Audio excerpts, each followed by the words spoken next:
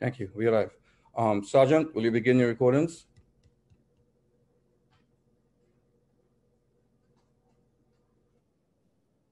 Recording to the computer begun. Recording in cloud started. Backup is rolling. Thank you. Good morning and welcome to today's New York City Council remote hearing on hospitals. At this time, with all panelists, please turn on your videos. Thank you. To minimize disruption, please place all electronic devices to vibrate or silent mode. If you wish to submit testimony, you may do so at council testimony at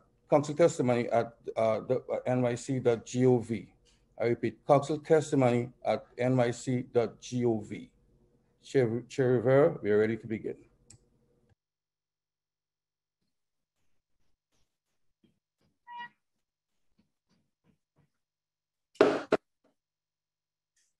Good morning, everyone. I am Councilmember Carlina Rivera, Chair of the Committee on Hospitals, and I want to start by thanking everyone present today.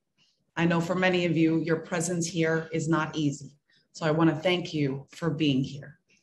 I'd like to acknowledge my colleagues. I'm just checking to see if any of them have joined us yet, and if not, we will acknowledge them as they show up to the hearing. We are all here today to discuss the wellness and health of New York City interns and residents. And I'd like to start by acknowledging the incredible work of residents during the COVID-19 pandemic. Residency programs were already difficult, and working during the coronavirus pandemic amplified these difficulties significantly.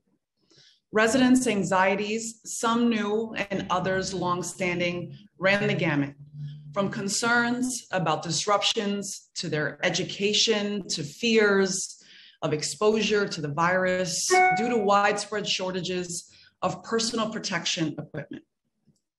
As more established physicians and nurses publicly cried out for protective gear and better pay, residents largely suffered in silence, afraid that speaking up might cost them their careers.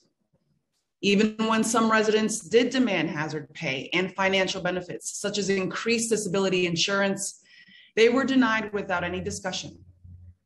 Today, those of us who aren't in your shoes will do our best to empathize and understand. However, I'd like to say upfront that I know we ultimately cannot know the depths of the impact of the pandemic on you and your work. We cannot understand the magnitude of the trauma that you experienced, and we hope that this forum can help you share and shed some light on that. Thank you for your tireless efforts, and thank you for taking the time and for sharing today. I'd also like to acknowledge the fear of retaliation many residents feel when discussing their working conditions, mental health, and overall well-being. All residents should feel safe providing feedback about their programs without fear of retaliation. I know this isn't the reality. I want all residents, including those who wish to participate today and cannot because of fear or because of their schedules, that I see them and that my thoughts are with them as well today.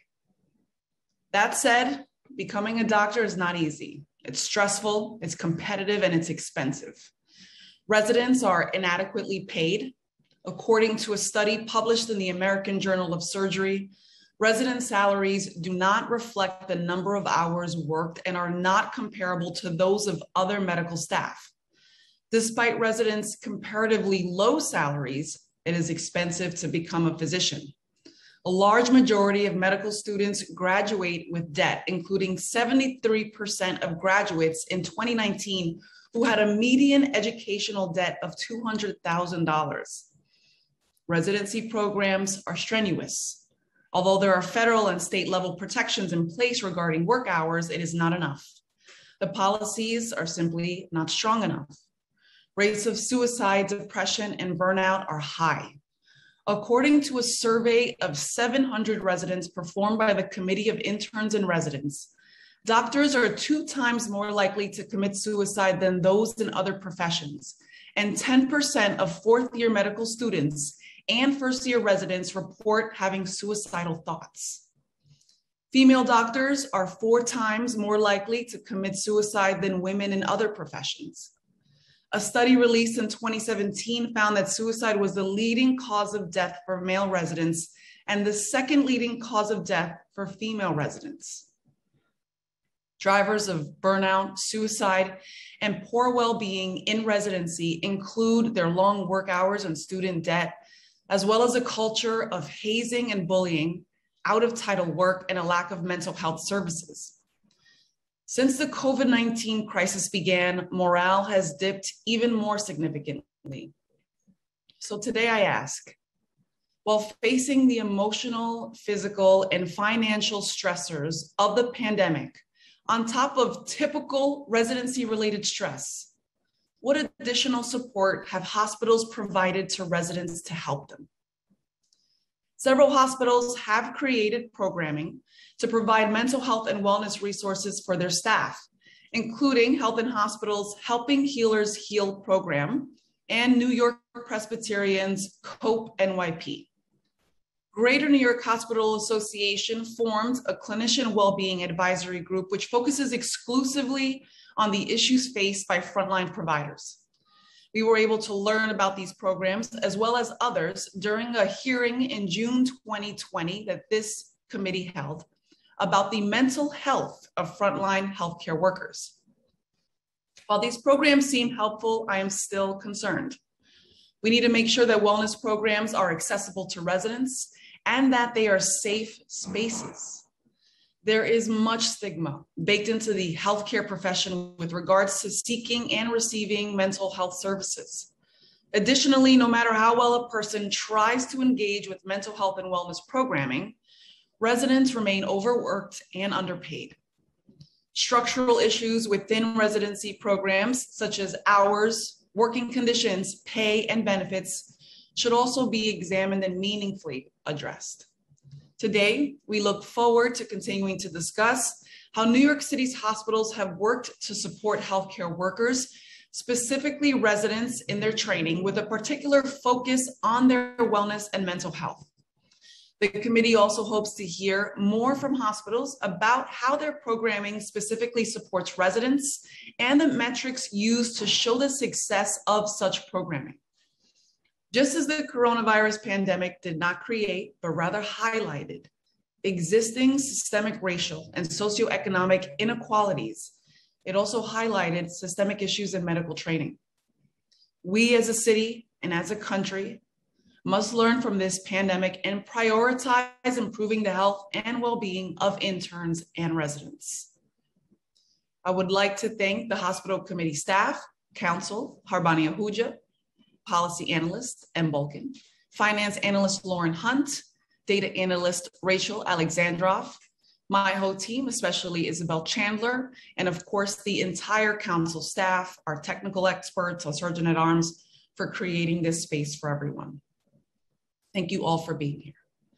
I'm now going to turn it over to our committee counsel, Harbani Ahuja, to go over some procedural items.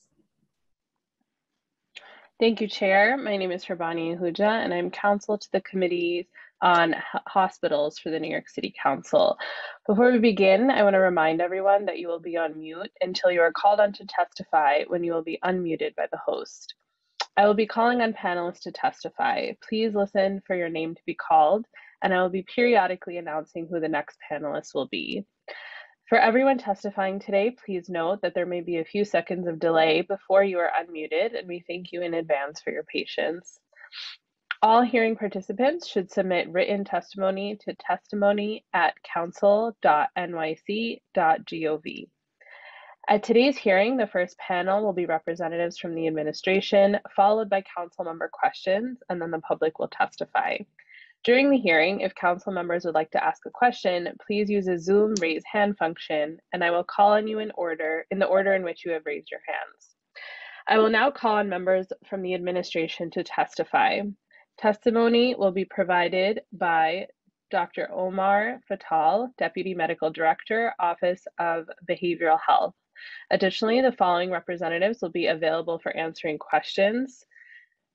Jeremy Segal, Assistant Vice President, Chief Wellness Officer. Dr. Donnie Bell, Deputy Chief Medical Officer. And Dr. Michelle Allen, Chief Medical Officer. Before we begin, I will administer the oath. Dr. Fatal, Jeremy Segal, Dr. Donnie Bell, and Dr. Allen, I will call on you each individually for a response. Please raise your right hands. Do you affirm to tell the truth, the whole truth, and nothing but the truth in your testimony before this committee and to respond honestly to council member questions? Dr. Fatal? Yes, I do. Thank you. Jeremy Segal? I do. Thank you. Dr. Bell? Yes. Thank you. And Dr. Allen? Yes, I do. Thank you. Dr. Fatal, you may begin your testimony when you are ready. Thank you. Good morning, Chair Rivera and members of the Committee on Hospitals. I am Dr. Omar Fatal, Deputy Medical Director at the Office of Behavioral Health at NYC Health and Hospitals, or Health and Hospitals in brief. I'm pleased to be joined this morning by Dr. Donnie Bell, Deputy Chief Medical Officer, and Jeremy Segal, Chief Wellness Officer at Health and Hospitals. Thank you for the opportunity to testify before you to discuss NYC interns and residents' wellness and health. Health and Hospitals has a long history of taking care of the most vulnerable New Yorkers.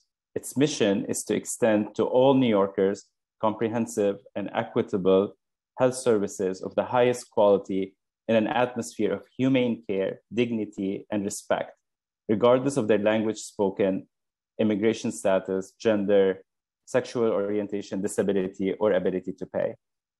In the same way that we take care of everyday New Yorkers and patients, it's a critical part of our mission to also take care of our staff and train staff, including interns, residents, and fellows, also referred to as trainees or house staff.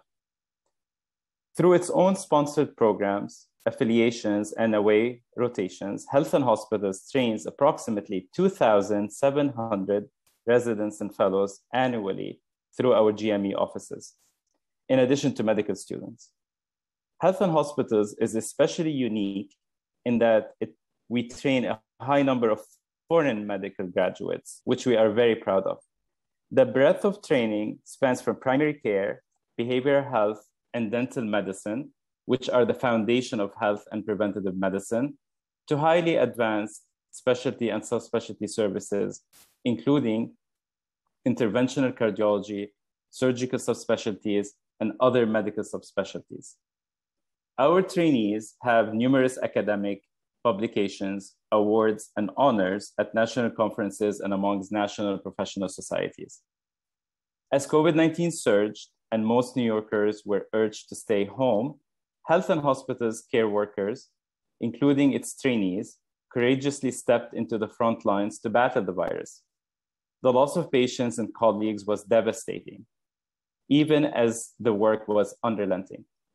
Our staff were and still are experiencing an immense amount of emotional, psychological trauma and stress. Health and Hospitals is fortunate to have two strong teams for support programs, Behavioral Health Services and Helping Healers Heal program, or as known as H3 program. H3 is the foundational infrastructure for enhanced wellness programming across all service lines of Health and Hospitals to address various needs of all staff. Initially, the H3 program focused on adverse events and second victimization.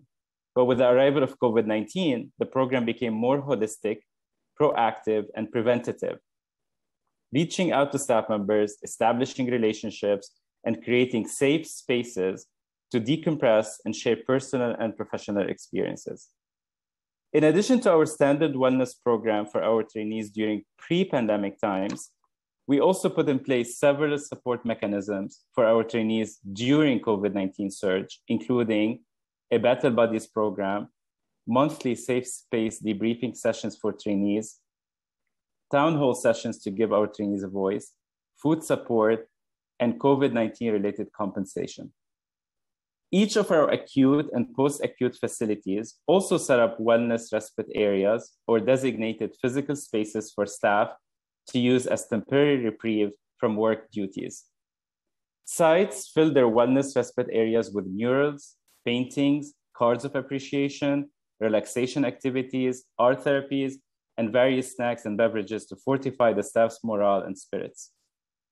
H3 holistic wellness programming has evolved over the last few years and continues to address the emotional and psychological needs of our staff through debriefs, including but not limited to acute reaction to unanticipated and adverse work-related events, reaction to stress, secondary vicarious complex and collective traumatization, as well as compassion fatigue and burnout.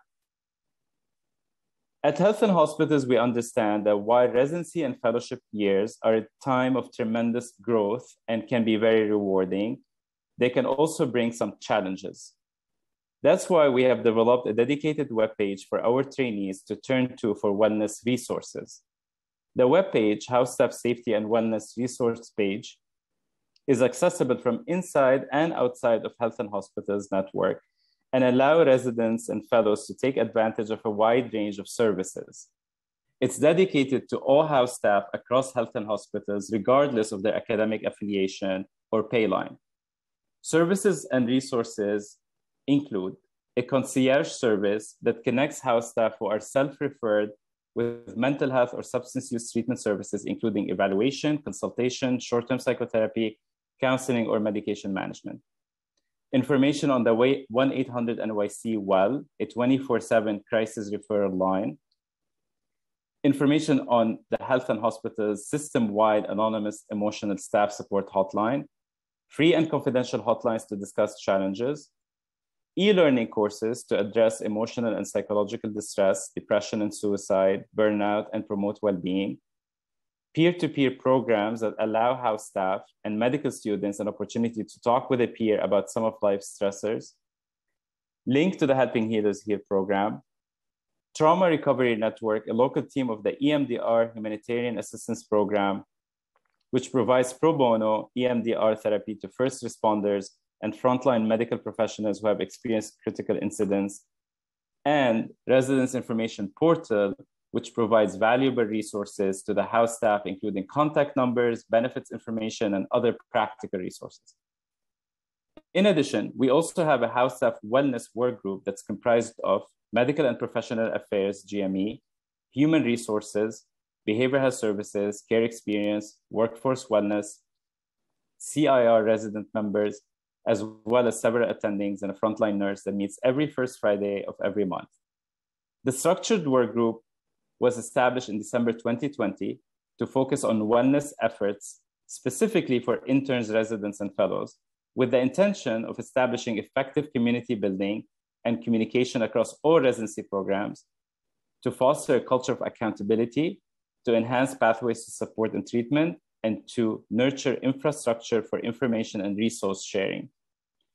Recent recommendations from the resident wellness work groups that have been implemented at Health and Hospitals include a communication campaign to reach the residents more directly, required onboarding of incoming new residents to learn about H3, H3 trainings for DIOs, GME directors, associate program directors, and chief residents conducted at the facility, leveraging other forums and platforms geared to younger generations, as emails are not always the preferred method of correspondence, and building in wellness discussions to protected time curriculum and speaking more widely about wellness during grand rounds, departmental meetings, morbidity and mortality conferences, etc. At Health and Hospitals, we value each employee and their physical, emotional, and psychological safety, and wellness is our top priority. Health and Hospitals has and will continue to support our frontline workers.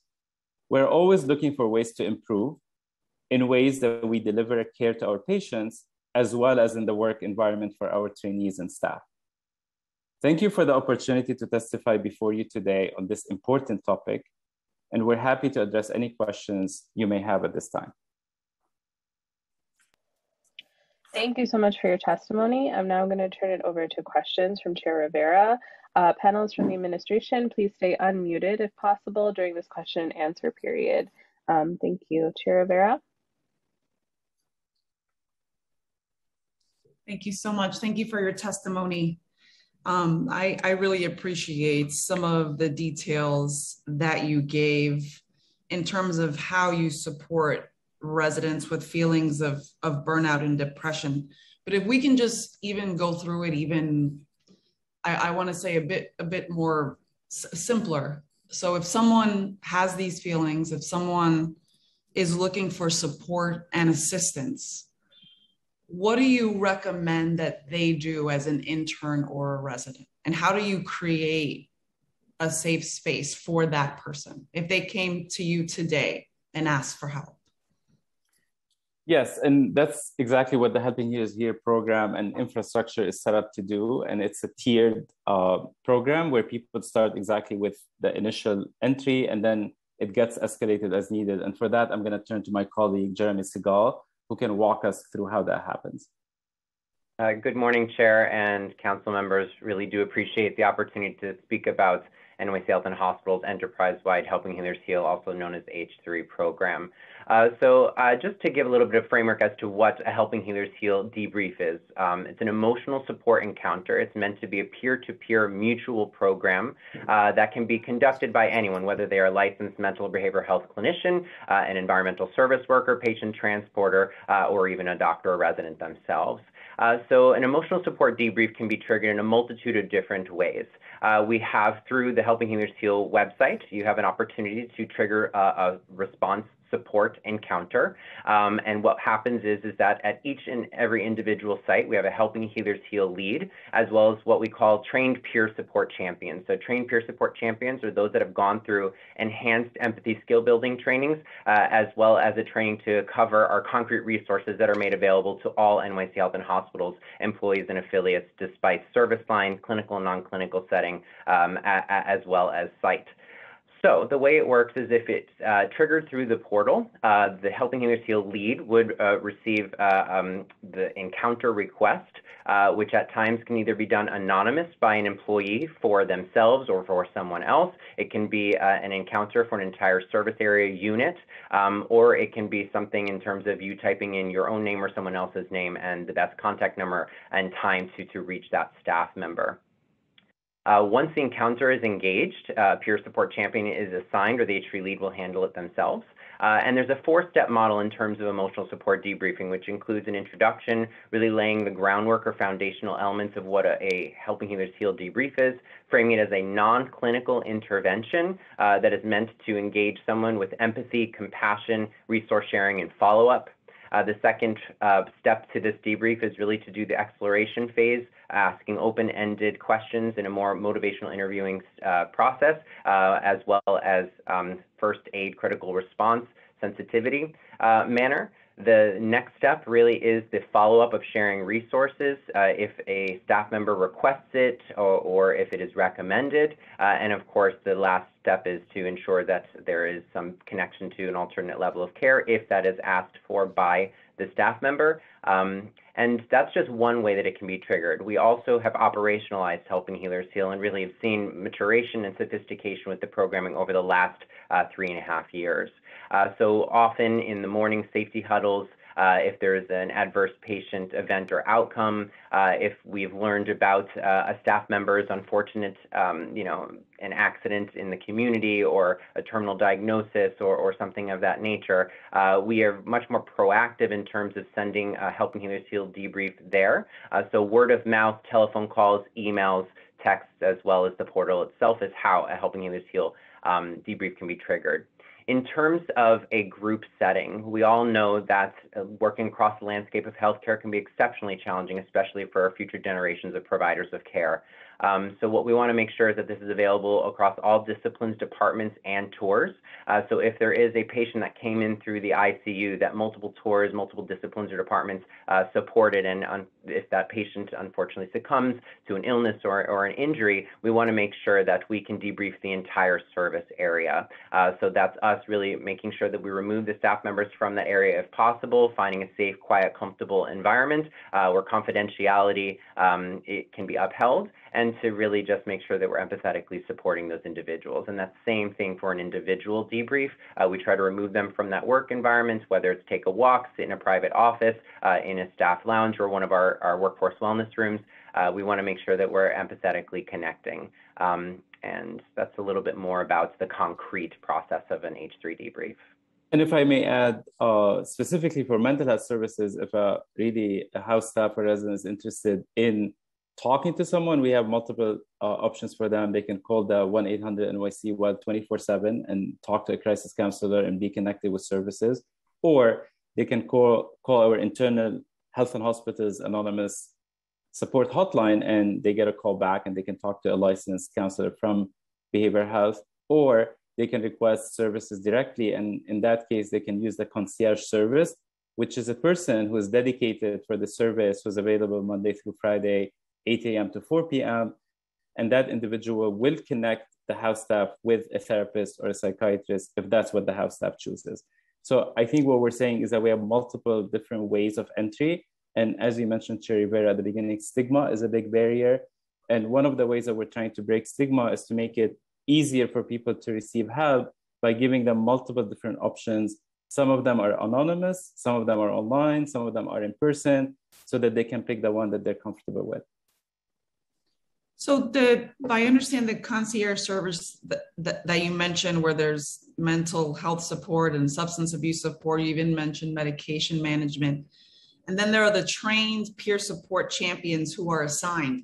Are the trained peer support champions full-time permanent personnel? Is there a chance of that person not being the same person? I'm just trying to lend to consistency, because I also know, you know, this stigma is absolutely real. It's cultural as well. And I think, you know, I appreciate the layers, but I also know that sometimes people might be hesitant if they're, you know, passed from person to person. There's a trust that has to be established there for someone to be truly open.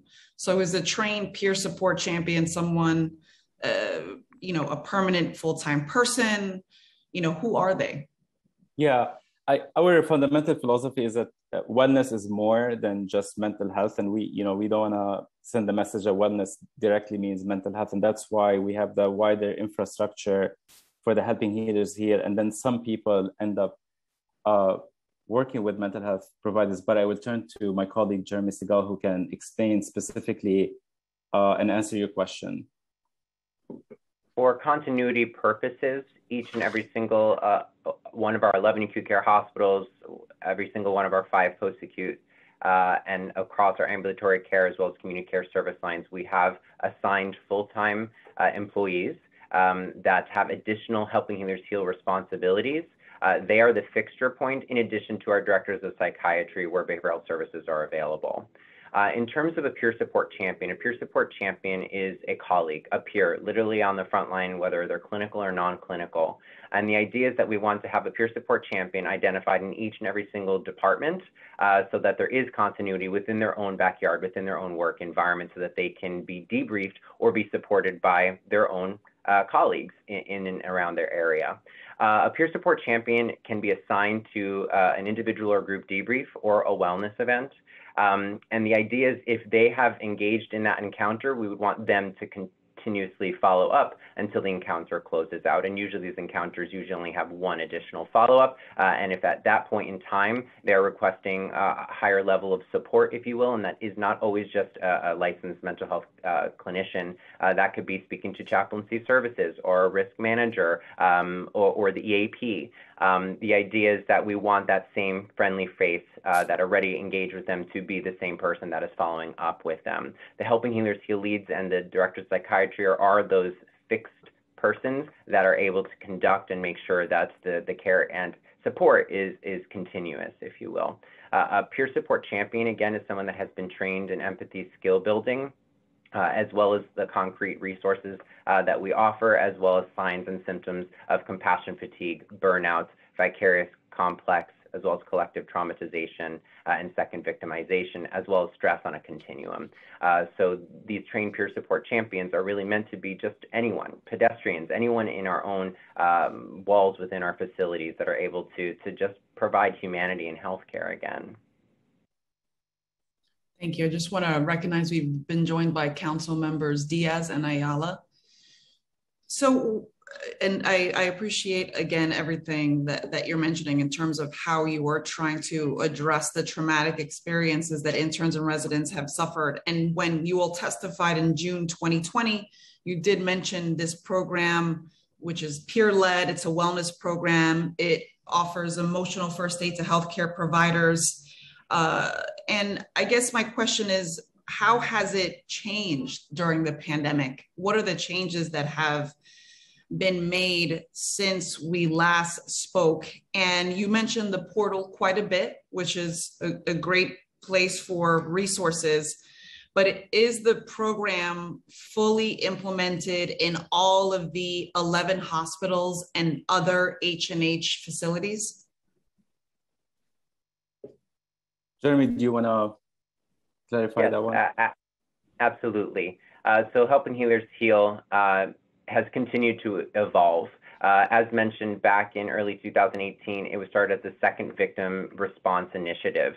As we began to pick up and support the concretization of the program across all of our sites, which it does include our 11 acute care hospitals, our 5 post-acute sites, our Gotham Ambulatory Care Service Line, and community care, all of which were trained, identified peer support champions, H3 leads were identified, and then internal H3 steering teams were established that are interdisciplinary, multi-level steering teams at each of those sites. The whole thing about Helping Healers Heal is I come from a quality improvement background, and there's 2 pillars of quality improvement. 1, respect for people, and 2, continuous improvement. So we consistently are crowdsourcing, trying to understand how we can continue to enhance our services and to improve over time. So it started second victimization. It began to evolve into to be more inclusive of vicarious traumatization, compassion fatigue, and burnout. And at the turn of 2020, with the onset of COVID-19, that is when we aligned to 6 dimensions of well-being, and now we have aligned to 8 dimensions of well-being, making Helping Healers Heal not just about crisis response efforts and stress on a continuum, but to be more about choice. One that recognizes, honors all experiences, both personal and professional, and how that impacts our workforce at their point of entry in terms of wherever they provide services, clinical or non-clinical. So NYC Health and Hospitals created an internal definition. And so workforce wellness is, again, not just about mental and emotional support. It's defined as an active pursuit of new life skills and becoming aware of and making conscious choices toward a balanced and more fulfilling lifestyle to align to our 8 dimensions so that we can support our staff in a more successful existence.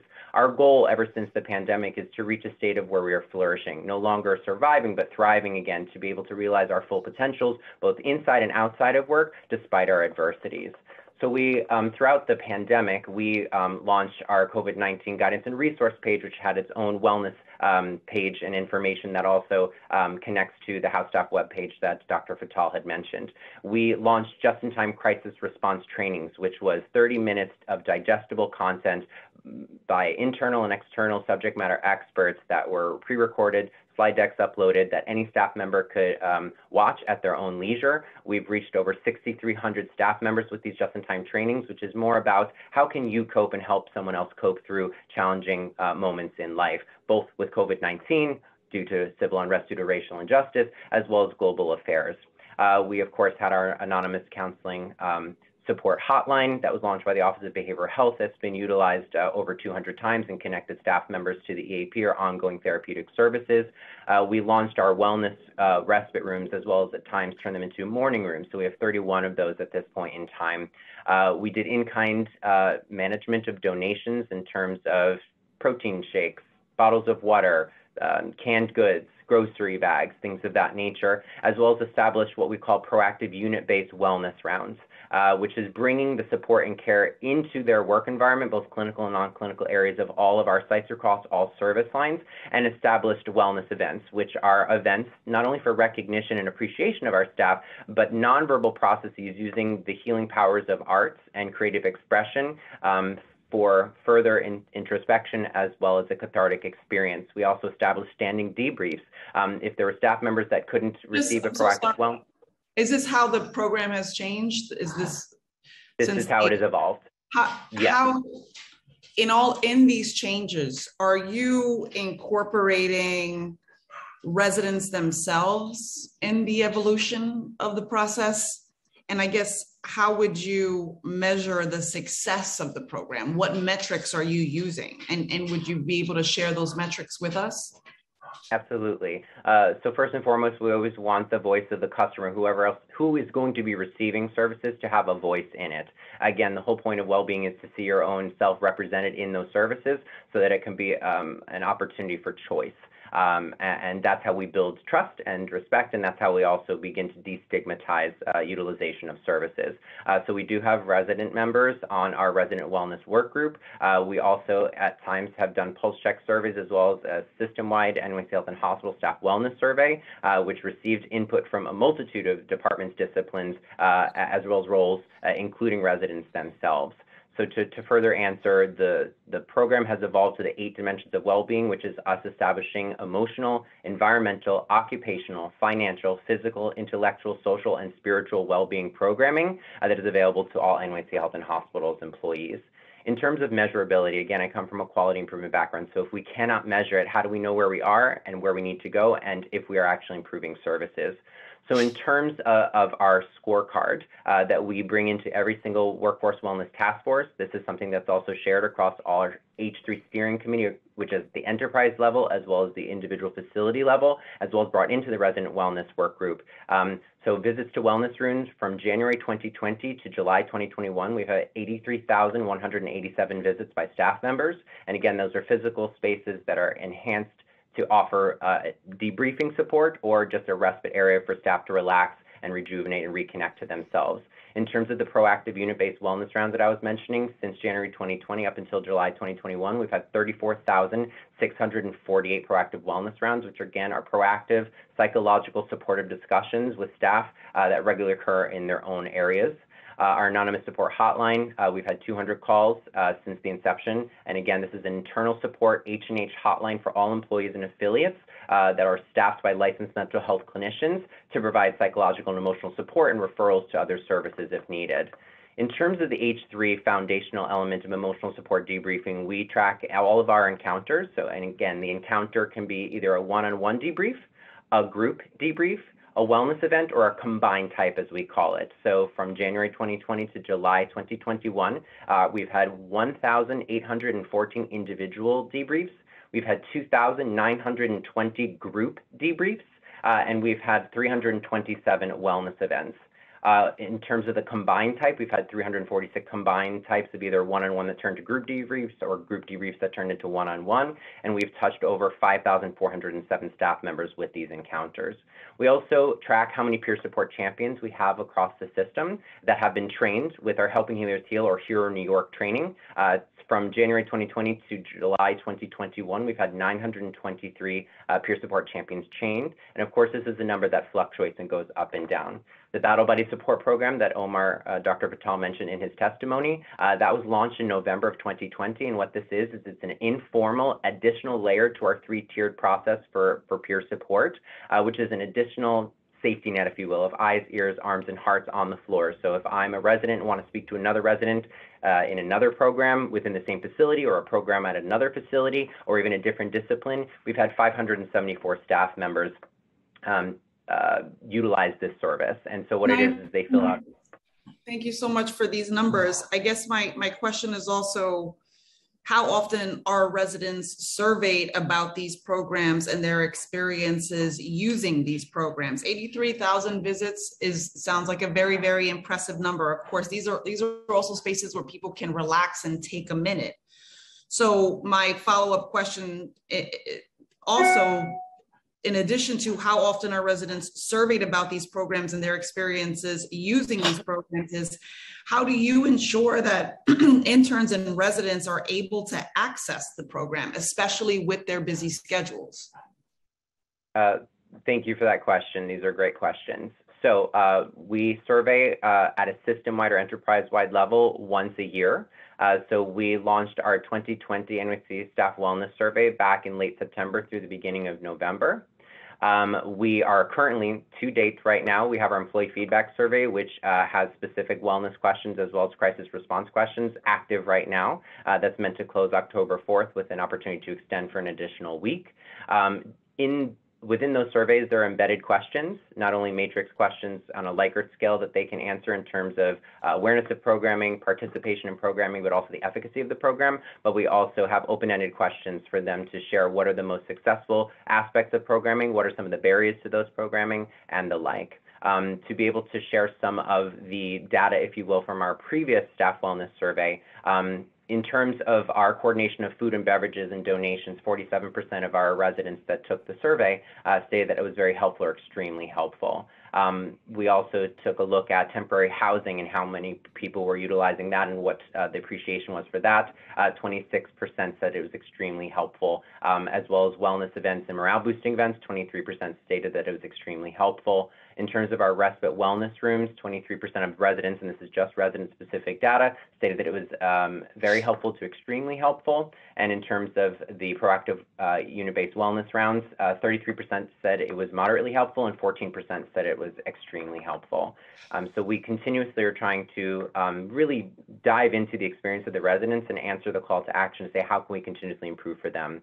In terms of utilization of— Are those visits, are those figures mostly all staff visits? Because you said 23% is extremely helpful, which I imagine, even though the number doesn't sound high, I'm trying to imagine that the other, 77% is, I don't know, moderately helpful. Like, I guess while the percentage of what people responded is great, and I'm glad that you're bringing numbers, I guess I want to know, what are people saying to improve on? What are you working on to address what is clearly a tragic, comprehensive challenge and problem that we are having in taking care of these individuals? Quantitative is fantastic. You need some part of this program to be data-driven, but qualitatively speaking, if you're surveying the individuals and a quarter of them do find it extremely helpful, what are we doing to get the other 75% to feel like this program is truly in place to help them? I also wanted to ask if you track what percentage of residents completed the surveys, and if you track from the H3 engagements, how many are from residents? So to answer some of your questions, the data that I was just providing in terms of the efficacy or satisfaction of the program, that was all resident data. That was not full enterprise-wide data. And it's broken down by not at all helpful, slightly helpful, moderately helpful, very helpful, and extremely helpful. We have so many faceted aspects of the program. So qualitatively speaking, each and every single resident that took the survey had an opportunity to share the successes and the opportunities for growth or improvement for every single element of our programming. And absolutely, the narrative, the story, the lived experiences of our residents is exactly why we have this programming in place. And we, of course, capture their thoughts, and that is definitely brought in for problem solving and performance improvement and process improvement work for our programming. In terms of utilization of services and how we are trying to get around some of the barriers, if you will, that's where the DIOs, GME directors, the program directors, and chief residents really come into play. That's where we really want to make sure that we have visual management, flyers, posters, trifold brochures, in services consistently delivered to our resident populations. We know that the barriers often tend to be scheduling conflicts, but that's why we're really looking to embed this in operations within the programming, the residency programming itself, to be during didactic time, protected time for conferences, and the like. Stigmatization was obviously talked about by Dr. Patel in his testimony. We have done and continuously are trying to really target socialized as well as individualized stigmatization about utilization of services, which are not always just about helping healers heal debriefs. Again, we have a lot of other services that are not just about emotional support encounters. In terms of the residents' stories themselves, how we utilize them, we took a look at the trends that were coming up qualitatively, not quantitatively, to say, okay, what's the trend that's coming up and what are the root causes or the barriers to that, and how can we actionably approach this? So some of the barriers that came up were we weren't providing some of these services, or they weren't as prevalent on overnight tours or during holidays and weekends.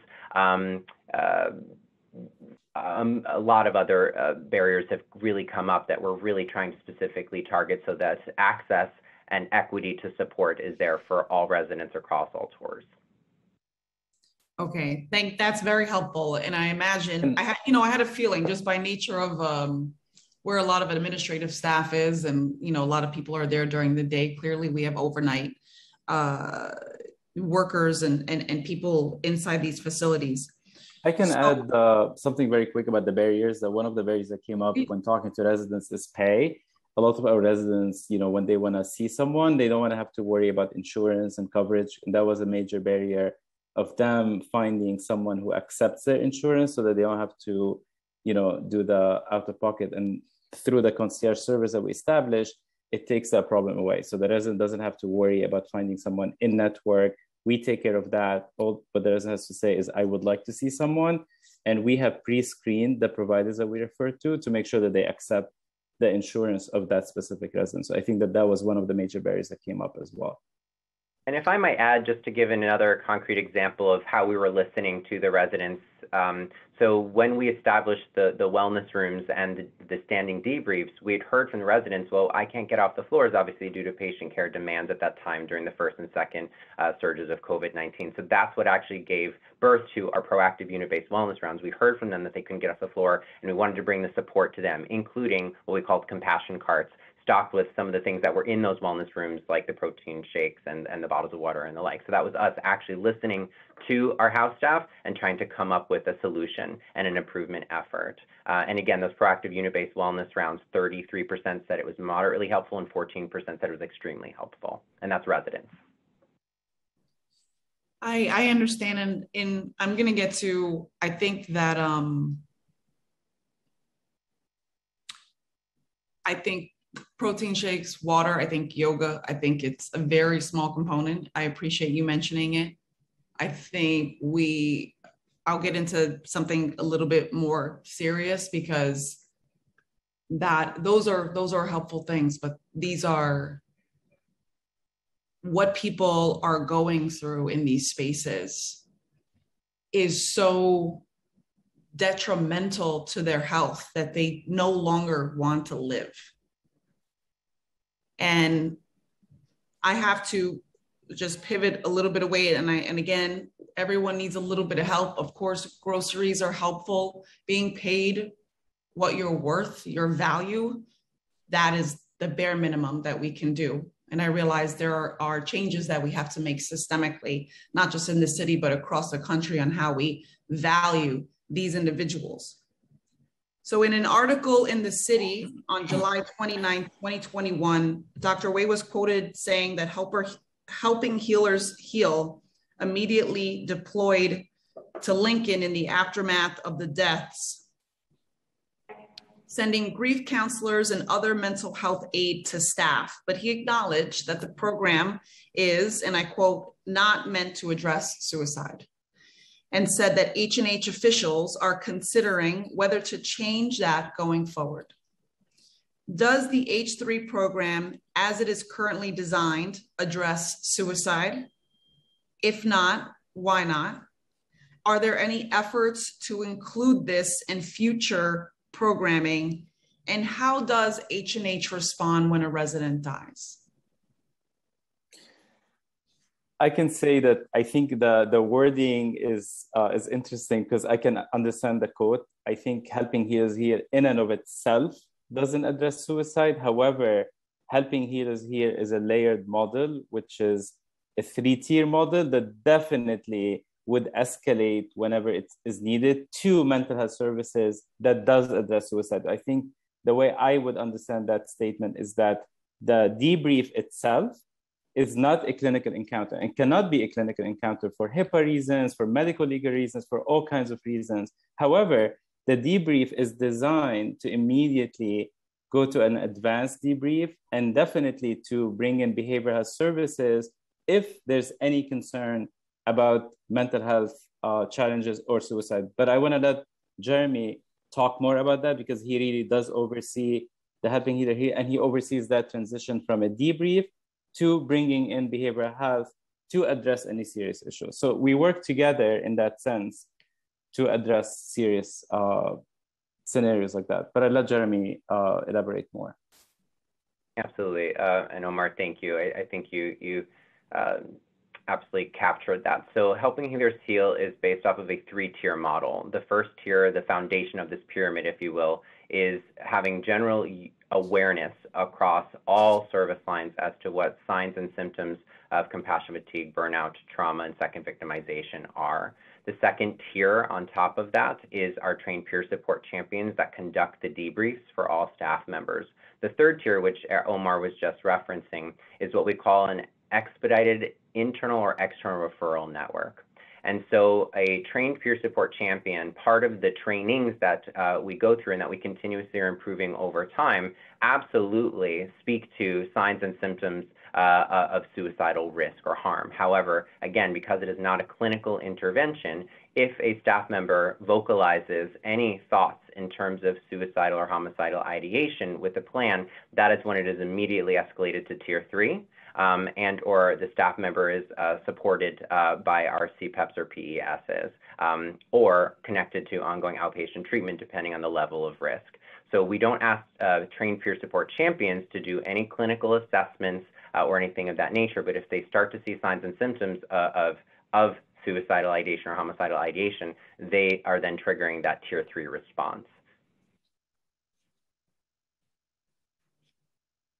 Okay, so I understand the tier 3 response. I'm having a hard time understanding what exactly that is. So I'll just give you an example of something that I read and that our team put together in terms of the American Medical Association provides a toolkit outlining best practices around a response to physician suicide that recommends implementing logistical support for the affected department. So this could include assigning colleagues outside the work unit to provide patient coverage, someone to take care of emails, even silencing pagers during notification meetings and memorial services, for example.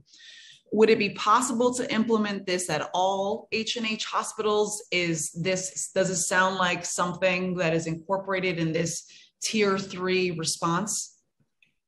So actually that protocol that you mentioned is definitely something that we follow. It's on the webpage that I mentioned as a guide, and we have a link to it, and it's actually out there for anyone to see, because we've had questions about that before, and we wanted it to be available in case, God forbid, there's a negative outcome or, however, in the specific case of Lincoln, we definitely did that as you're describing it, and I'll let Jeremy describe more the details, but this is almost exactly what happened. And I'll let Jeremy elaborate more. Absolutely. So that checklist that you just mentioned is absolutely shared with all of our medical and executive leadership if and when there is a death by suicide. We also at central office trigger support. For instance, when speaking about one of our facilities, Dr. Vittal and I actually went to ground and debriefed every single resident across all the residency programs, not only personally ourselves, but bringing some of those grief counselors with us as well. I am also a licensed mental health clinician. In addition to that, we wanted to take an individualized approach to this as well. So after the group debriefs across the residency programs did occur, we followed up individually with the residents themselves as well, further communicating all of the resources, internal and external, to our system, as sometimes, we don't want our residents or fellows to feel as though it's a punitive process to attain services. So we're often offering services at other H&H facilities outside of their own residency programs or external to our system as well. Okay, so how are residents, in addition to helping healers heal, I imagine you have other programs that you've certainly working with. We certainly have very, very talented community-based organizations, nonprofits, experts who can give a lot of time and attention and on the ground lived experiences. So with those programs and with helping healers heal, how are residents made aware of these programs? Like I mentioned in my testimony, we do recognize, and like you mentioned, Chair Rivera, that the schedule and the pattern of their work, it's challenging, and we cannot rely on one way of communication. And what we've been doing is really use a variety of techniques so we can capture as many people as possible. So we definitely do direct emails. We do in-person meetings with groups of residents, but we also try to share the information with people who interact with the residents, like DIOs, program directors, CMOs, leaderships at all the hospitals and the facilities, so that they're aware of these resources so they can share them with the residents and the house staff. So to answer your question is really in multiple different ways, including emails, including having the information on the main landing page, the main website for NYC Health and Hospitals. We have a direct link to, well, maybe I can take a step back, and the step back is that we pulled all these resources and put them together in one place to make it easier for the house staff to find them. So that was step number one. Step number two is we took that one place, which is that one web page, and we tried to share it with as many people as possible in as many different ways as possible to make sure that everyone knows about it. And that's something, like Jeremy said, we're constantly trying to improve that. By no means we're saying that we've achieved that. There continues to be a lot of work that needs to be done. And there needs to be a lot of work done on stigma to make sure that people who are aware of the resources to pick up the phone and call. And I appreciate that. And I wanted to just ask, because I know I mentioned interns and residents a lot, but I also know our doctors, our nurses, every single person within a hospital is part of the most important ecosystem. Public health is everything. It is, I think, what really determines the well-being of the entire city, of our society. And it's certainly how we measure our own success and how we treat each other. So in terms of what was deployed to Lincoln in the aftermath of the deaths, is the same protocol implemented if there is a suicide of a doctor, for example? Yes, and that's something that, we have a very large system, and we have so many different programs and so many different divisions, and obviously there is some variations, but ultimately that's really the protocol that we follow as a system. And that's, like you mentioned, is a protocol that based on the ACGME that's followed by other systems as well. And we've had other suicides happen in sister systems in the past, and we've learned from them a lot because they had to deal with the same thing very recently. So we know that this protocol not only comes from a place of, that we trust, but also we know that it has been implemented. We've implemented it in our system, and we know that it works. And that is the protocol that we follow. But I want to ask Jeremy if he has anything else to add to that. I think you absolutely stated all of that correctly. No matter what department or discipline, any death of an employee across NYC Health and Hospitals impacts us all. And we want to make sure that all staff members have an opportunity to express, to mourn, grieve together, but collectively build resilience through these tragedies. So the same protocol does happen. We send emotional support debrief, both triggered at the site level themselves. Central office also sends support. And we're in the process of finalizing a distress algorithm, communication and response standard work. Again, why Dr. Fatal mentioned variation, because there's different size services, different complements of H3 staff at each of our facilities. We want to create a guideline, if you will. We're also in the process of hiring a crisis response education lead as well, which would be a side year PhD that can then also be sent to the site level if and when a tragedy occurs. Yeah, and just to clarify the variation, meaning exactly that. So in some places we sent support like we did at Lincoln. There was support that came from central office and from other facilities. At some facilities, they might have enough people at the moment and they might not need as much support, but ultimately the workflow is the same. The variation could be in who exactly is doing it. Okay, so you're in the process of hiring a crisis response education lead. You said someone with the PhD education in order to do what exactly? So the critical response lead would be additional support utilizing their psychological background if a site needs additional support in terms of emotional support debriefing, one-on-one support in terms of being able to assess risk at the site level, and just to be an additional workbench, if you will, to support the sites, because we know how hard it can be to cover such large ground while clinical services are in operation. So this will be one hire, or are you is this gonna be a team of people? Because there are so many workers inside of your system. I mean, if you're getting, thousands and thousands of visits, and how are you going to kind of make that role successful?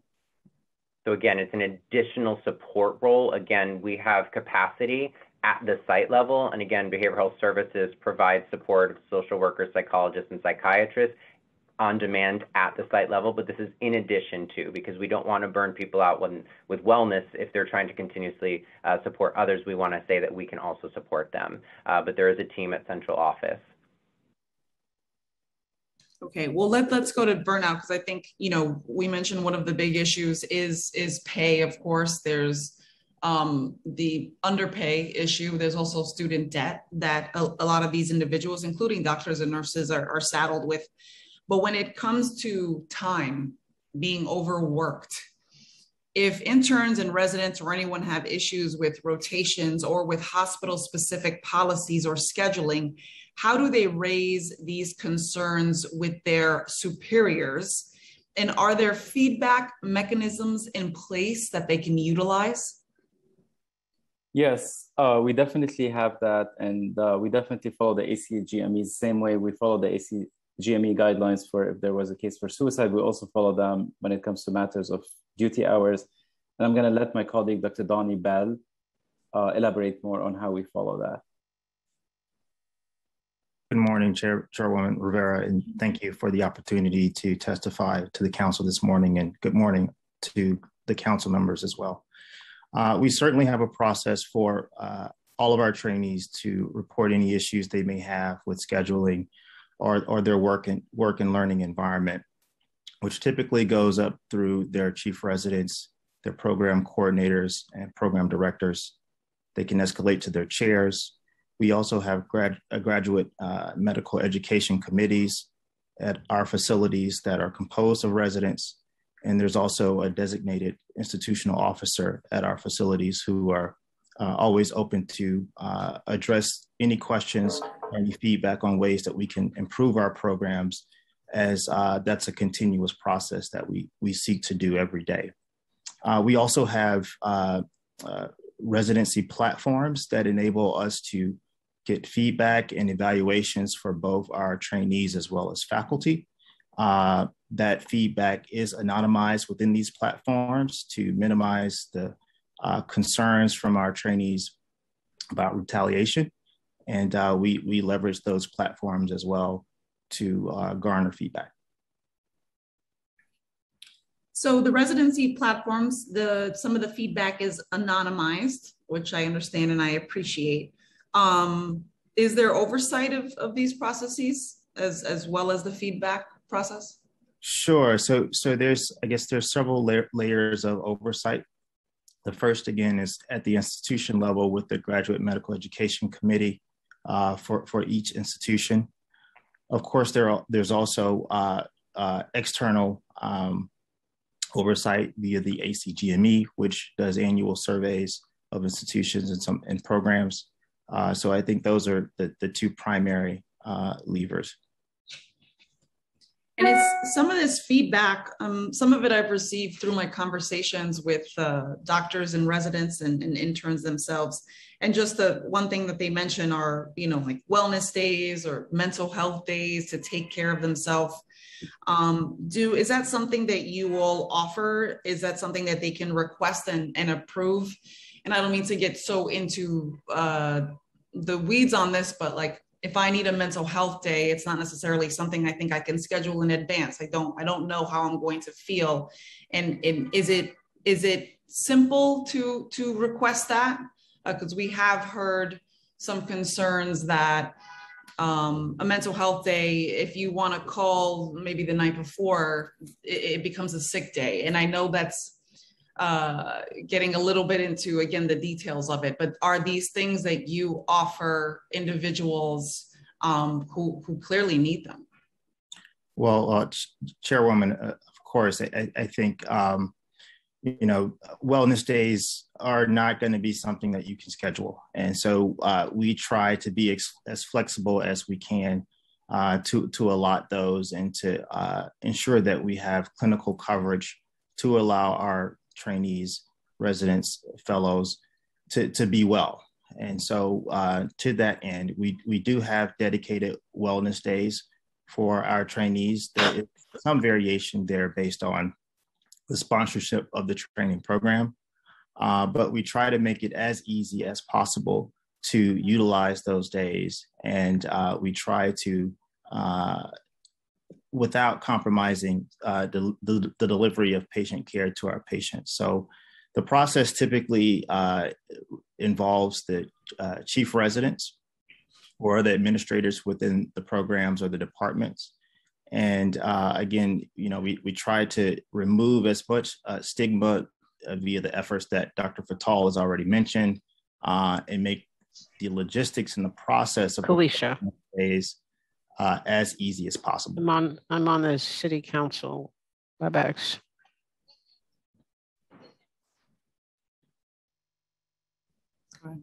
Sorry about that.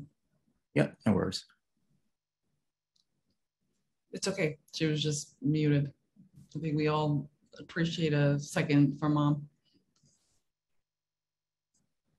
Okay, so thank you. I appreciate the comment on feedback. I guess with all of the programming that you're trying to implement and the evolution of it, and clearly the improvements that have to be made and the consideration and feedback that you'll get from these individuals. And we're going to hear from many people, some people, some, to be quite frank, some are afraid to testify. So the people that are here, I have to give a lot of credit to for taking this stand and for being upfront.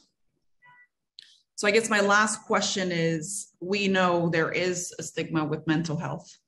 We know that when we use the word culture, it is about the culture inside the facility, but it is also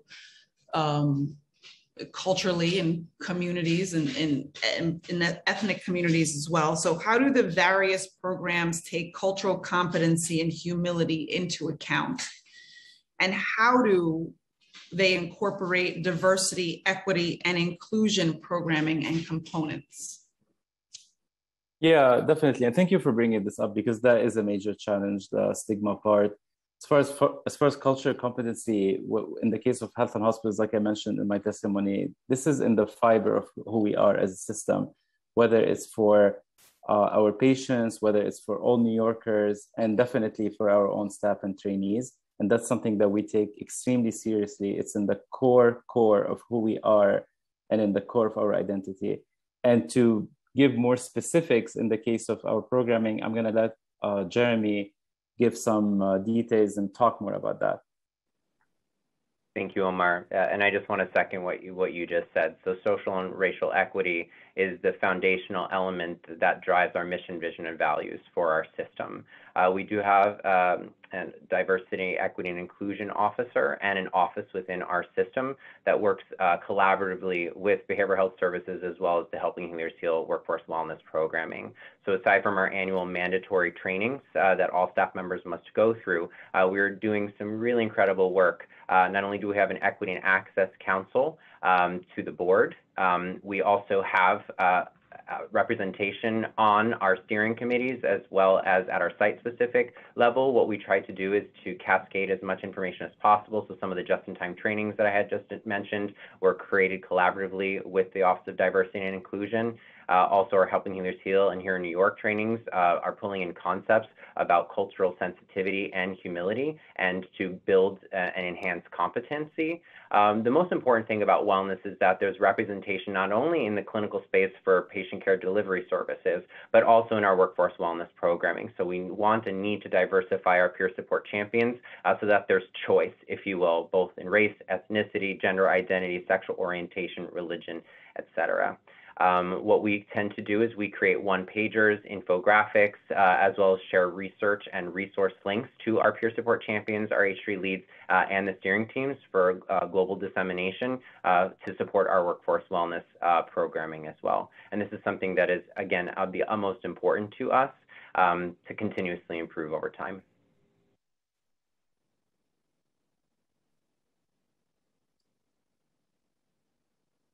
I think you might be on mute, Chairwoman Rivera. Thank you. Thank you so much. How do you provide additional support to individuals who are immigrants who speak English as a second language, or, for example, someone who is pregnant? That's a follow-up question. Oh, go for it, Omar. I'm sorry, the last part you mentioned, someone who's, I didn't hear the question, the second part. Someone who is pregnant. Yeah, and I think that for us, again, for us as a system, and I think that, you know, in a way, we you know, and as an immigrant myself and a foreign medical graduate, I think it's extremely important to, like you mentioned, highlight the unique attributes of certain populations, but at the same time, make sure that we're integrating them into our services so that we're not necessarily, so that we're providing our services, or that our services are provided in a way that anyone can benefit from them, regardless of their background, exactly like our mission says. And that's something that we do for our patients. What does that look like? For example, specifically, we provide interpretive services if needed, for example. But to specifically mention, when it comes to our wellness resources, I'm gonna let Jeremy add more details on how does that translate from how we do this as a culture, as a system to everyone into specifically our wellness activities. Thank you, Omar. Again, it has to be stated that all of our workforce wellness initiatives and programs are equally accessible to all staff members, despite their background. One thing that we do across NYC Health and Hospitals is honor and respect diversity. And what we are in the process of doing, as I mentioned, those wellness events, anytime that we have an opportunity to create an inclusion group to honor or recognize Black History Month, Pride Month,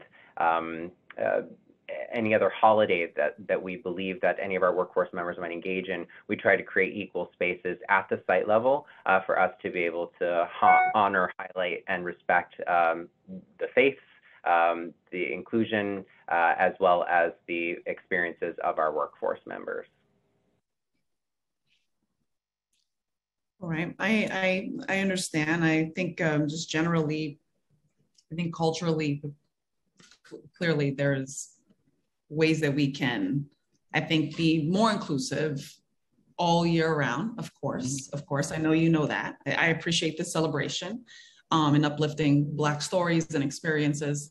But I do know that, I do feel like some of the issues that we have seen, you know, and I know this is systemic, and healthcare in this country is systemically racist. It's not created to serve people of color, low-income people, immigrants. So I would just, I thank you for your feedback, for your comments overall today. I noticed that the people who have died, who feel historically disenfranchised, are the people who are most disproportionately affected, even as workers. So I just wanted to, I understand this is difficult. It is incredibly difficult in terms of all of your positions and all of the things that you have to fulfill and how you measure that success. you know, when you mention a person who might need a day off, someone who might need coverage, and then you mentioned they need to go to their chief resident, I wonder if that would perhaps deter them or even bake in some reluctancy to ask for those days.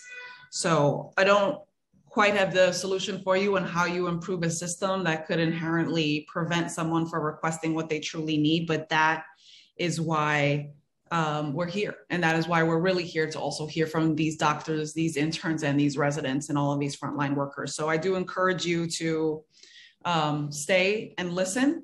And I thank you for your time. Thank you so much for having us. Thank you.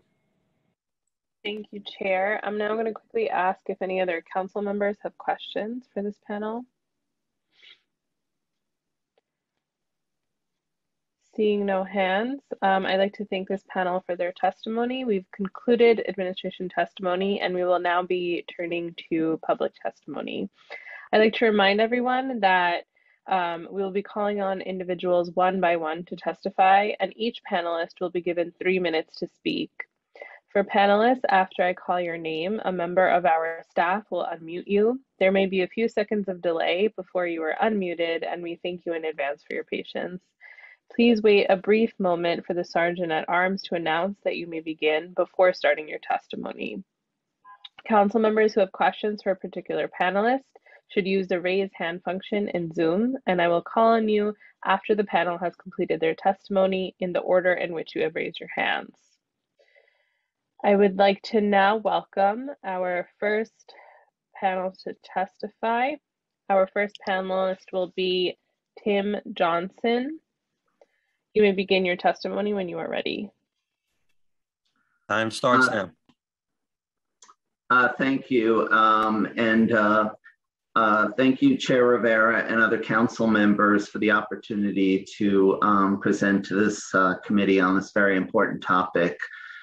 I am a Senior Vice President at the Greater New York Hospital Association. I think everybody on the committee knows that the Greater New York Hospital Association includes all the hospitals in New York City, both public and private. I will note that H&H is a member of the Greater New York Hospital Association, and the vast majority of our hospitals are teaching hospitals that are committed to training the next generation of physicians. And I really appreciate the fact that this committee is looking at this issue. This is a very important topic, and I will say that we take the issue of resident wellness and clinician burnout very seriously.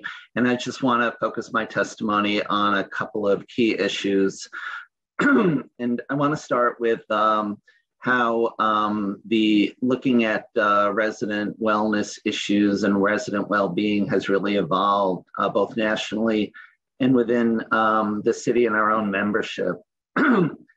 Chair Rivera, you talked about the limitations on resident work hours, which I think we all know have been in place for 20, 30 years.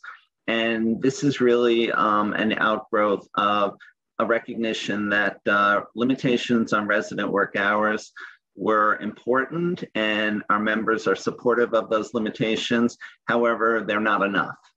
And to really look at the issues of resident well-being, we need to go beyond just looking at work hours and really look at some of the issues that might get in the way of residents really being able to do well within their clinical learning environment.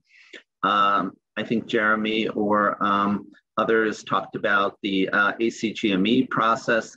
Nationally, they have been, the Accreditation Council for Graduate Medical Education has really looked to update their standards for really making sure that residency programs and teaching hospitals really focus on this issue, and that has been welcomed by the GME community. And I will say within our own membership in New York City, the graduate medical education leadership have been very supportive of the ACGME really looking at this and really paying special attention to it. I appreciate Chair Rivera, you making mention of the fact that Greater New York Hospital Association, we did create a clinician well-being advisory group within the last couple of years, and we've been looking at many issues relating to. Time expired. I just want to say that I'll just finish by saying that I really appreciate the fact that H&H is an active member of that group, and Jeremy is a very terrific member, and he brings a lot to the other members, the voluntary hospitals, and we really appreciate all the work that H&H is doing to really be a leader in this space and really helping the other hospitals in the city really learn from their terrific experience. I'll stop there, Chair Rivera. Well, thank you so much for being here.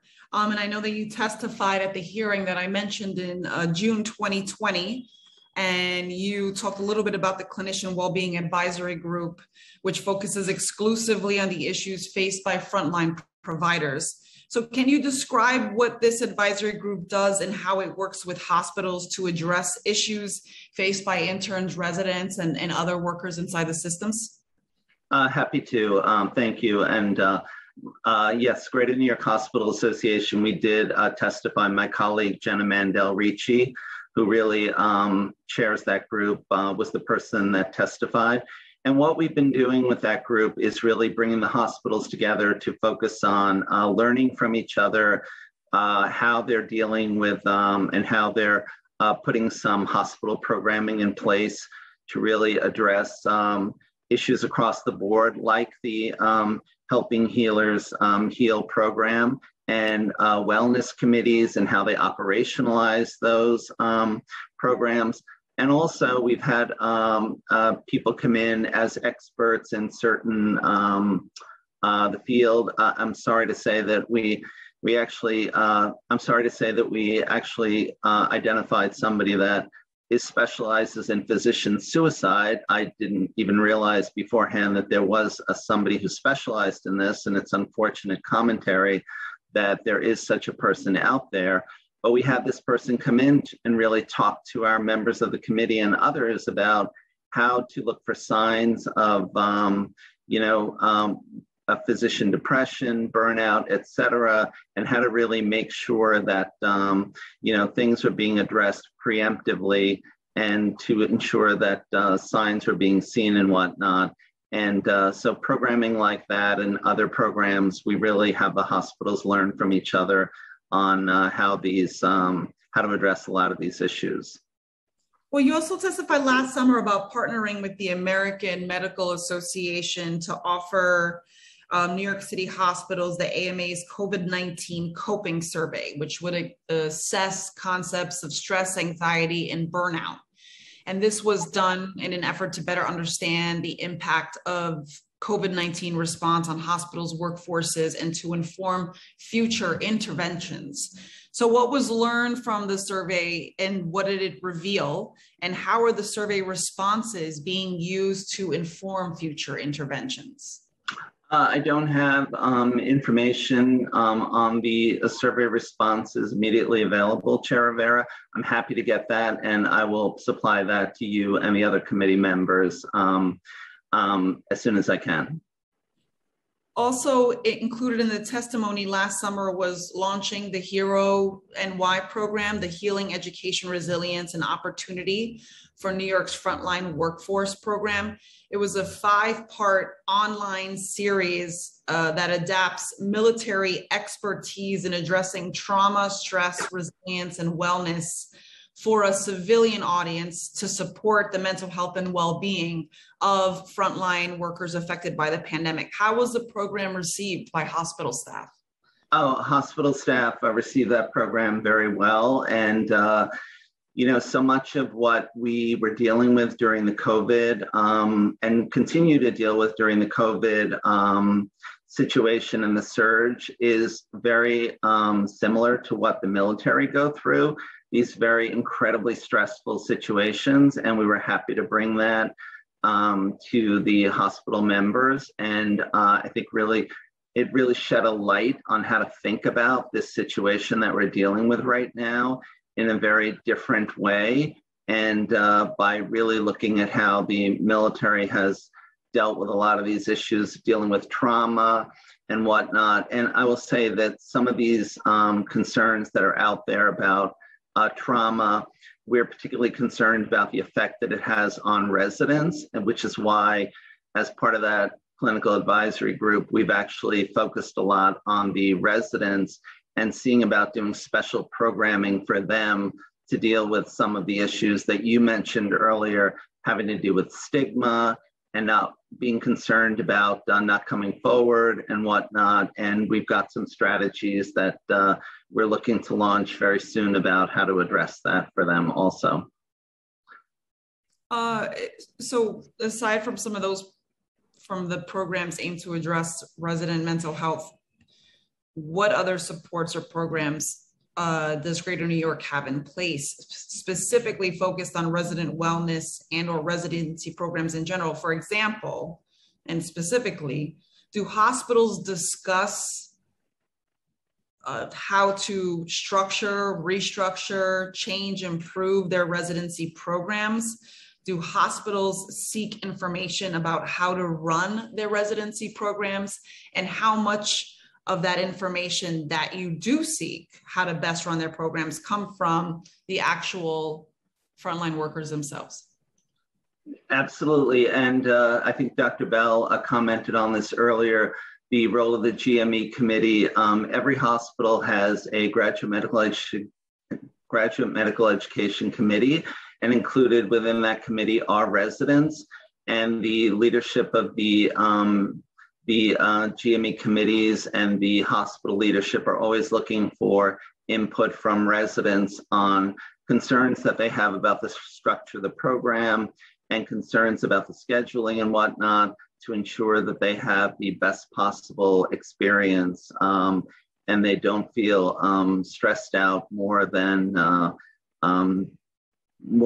they do, to really make it a good learning experience for them. And I will say that's also the focus of, again, the ACGME is really looking at the clinical learning environment to ensure that what's going on in the hospitals for the residents is really a learning environment for them.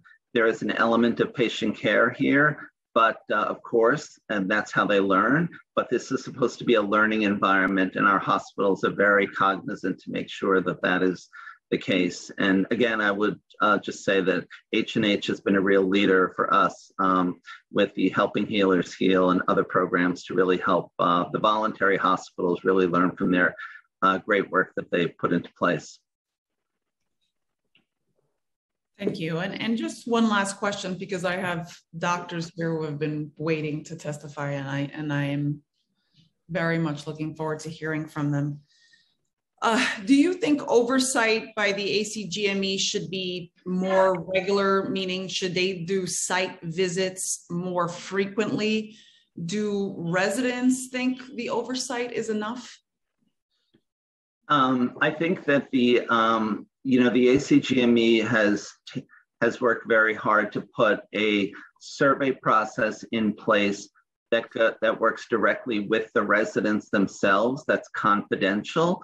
So the surveys are administered and required to be administered by the hospitals, but the ACGME gets that information directly from the residents in a confidential manner. And any concerns that are brought to the ACGME about their experience, the program, the hospital, et cetera, is shared with the hospital themselves. And I think that if it's something that is concerning to those that collect that information, and I will say the people at the hospital, there's an intervention that's there. And I think there are numerous mechanisms that have been put in place. It's not enough, clearly, and we always want residents to feel comfortable bringing more concerns to leadership at the hospital or the ACGME. But I think the fact that it's confidential and anonymous is really a very important mechanism that's in place and very helpful. Yeah, absolutely. And I didn't mean to speak in acronyms, but I do think that oversight is important. I think our overall concern is we just want to make sure that the mechanisms and policies that are in place for trainees, for everyone to give feedback is not solely performative, right? And I think you've kind of dove into a little bit about what you could do. I think the oversight is important because we have to make sure that hospitals are incentivized to make change. And residents sometimes feel like they don't have a way to truly give feedback, or they don't have a way out, that they can't quit. They can't stop what they're doing. So I just want to thank you for your testimony. I want to thank you for your the information that you provided. I realize there is a lot more work to do. And I encourage you as well to please stay and listen to the professionals who will be joining us and sharing very, very honest and open testimony about what, the challenges and what we can change. So thank you, Chair. Thank you, Chair Rivera. Thank you very much. Thank you so much for your testimony. I'd like to now welcome our next panel to testify. In order, I will be calling on Dr. Oluyemi Omotoso, followed by Dr. Olga Kobolova, followed by Dr. Yannick Kofi Ralph Jones, followed by Dr. Zaidu Benedega. Dr. Oluyemi Omotosa, you may begin when you are ready. Time starts now. Thank you. My name is Dr. Oluyemi Omotoso. I go by Yemi. I'm an emergency medicine resident at Lincoln Hospital and the current National Secretary Treasurer of the Committee of Interns and Residents. First, I would like to sincerely thank this committee for holding this hearing on the wellness of the city residents' physicians. Interns, residents, and fellows make up a vital part of our healthcare system and are on the front lines, often being some of the very first people that patients see when seeking care at hospitals. However, with the recent spate of deaths of residents at New York City hospitals this year, it's clear that this vital part of our healthcare workforce is facing an ongoing crisis that has only worsened with, but existed long before COVID. This is breaking down our doctors and affecting the care that our communities are able to receive. Resident physicians and medical school graduates who have entered into a residency training program. They deliver care under the supervision of attending physicians while further expanding their knowledge and training in their chosen specialty. As they used to reside in hospitals, they are often referred to as house staff. Residents are matched into programs in an algorithmic process, but because there's congressionally imposed cap, there are not enough residence slots for all the applicants. There are 2,800 house staff in New York City health and hospitals, and they're all proud to serve our city's most vulnerable communities and do everything in our power to provide the quality of care that these patients deserve. However, residency is an extremely difficult time with brutal working conditions that are disrespectful, dangerous, and unfair. And they disregard evidence on the resulting bad outcomes in both patients and residents. As a result, residents are facing a crisis of poor well-being, burnout, and suicide. About 50% of resident physicians develop burnout during training, and 25% develop clinical depression, a rate that is 3 to 4 times higher than other workers. Suicide is the leading cause of death for male residents and the second leading cause of death for female residents, as we've heard today various times. Major drivers of burnout and stress have been identified as long work hours, out of title work, and bullying exacerbated by student debt and lack of mental health services. These issues are significantly worse at institutions plagued with chronic understaffing and under-resourcing, like the New York City health and hospital system. Attempts made to address resident well-being have historically placed the onus on us at the individual level and charged residents themselves with building resilience to cope with stress and burnout instead of fundamentally addressing what produced those feelings in the first place. I have some other Lincoln resident stories to tell, and I can just share it quickly if time permits, but otherwise I can come back to it. Is it all right if I call you Dr. Yemi? Is that okay? Yemi is perfect. That's what everyone calls me. Okay. If you can go, speak a little bit to kind of maybe there's one particular thing you wanted to highlight in your testimony, and I would just also ask the question, how can residency programs better support the mental health of residents and interns? I'm just going to read what my one of my co-residents put clearly just to answer that question. Okay. And she said, I have raised my voice at patients because they're taking too long to answer. And all I can think of is the to-do list I have: medications to give patients, transporting patients to imaging, drawing labs of patients, the notes I have to write, these charges I have to print out, finding the patient a taxi to go home, and so forth. This is not me. I don't like shouting on patients, but my hospital is changing me because of how exhausted I am. I want to be an amazing doctor. I came here to become, but I am overworked, oversaturated, and I'm not becoming who I want to be.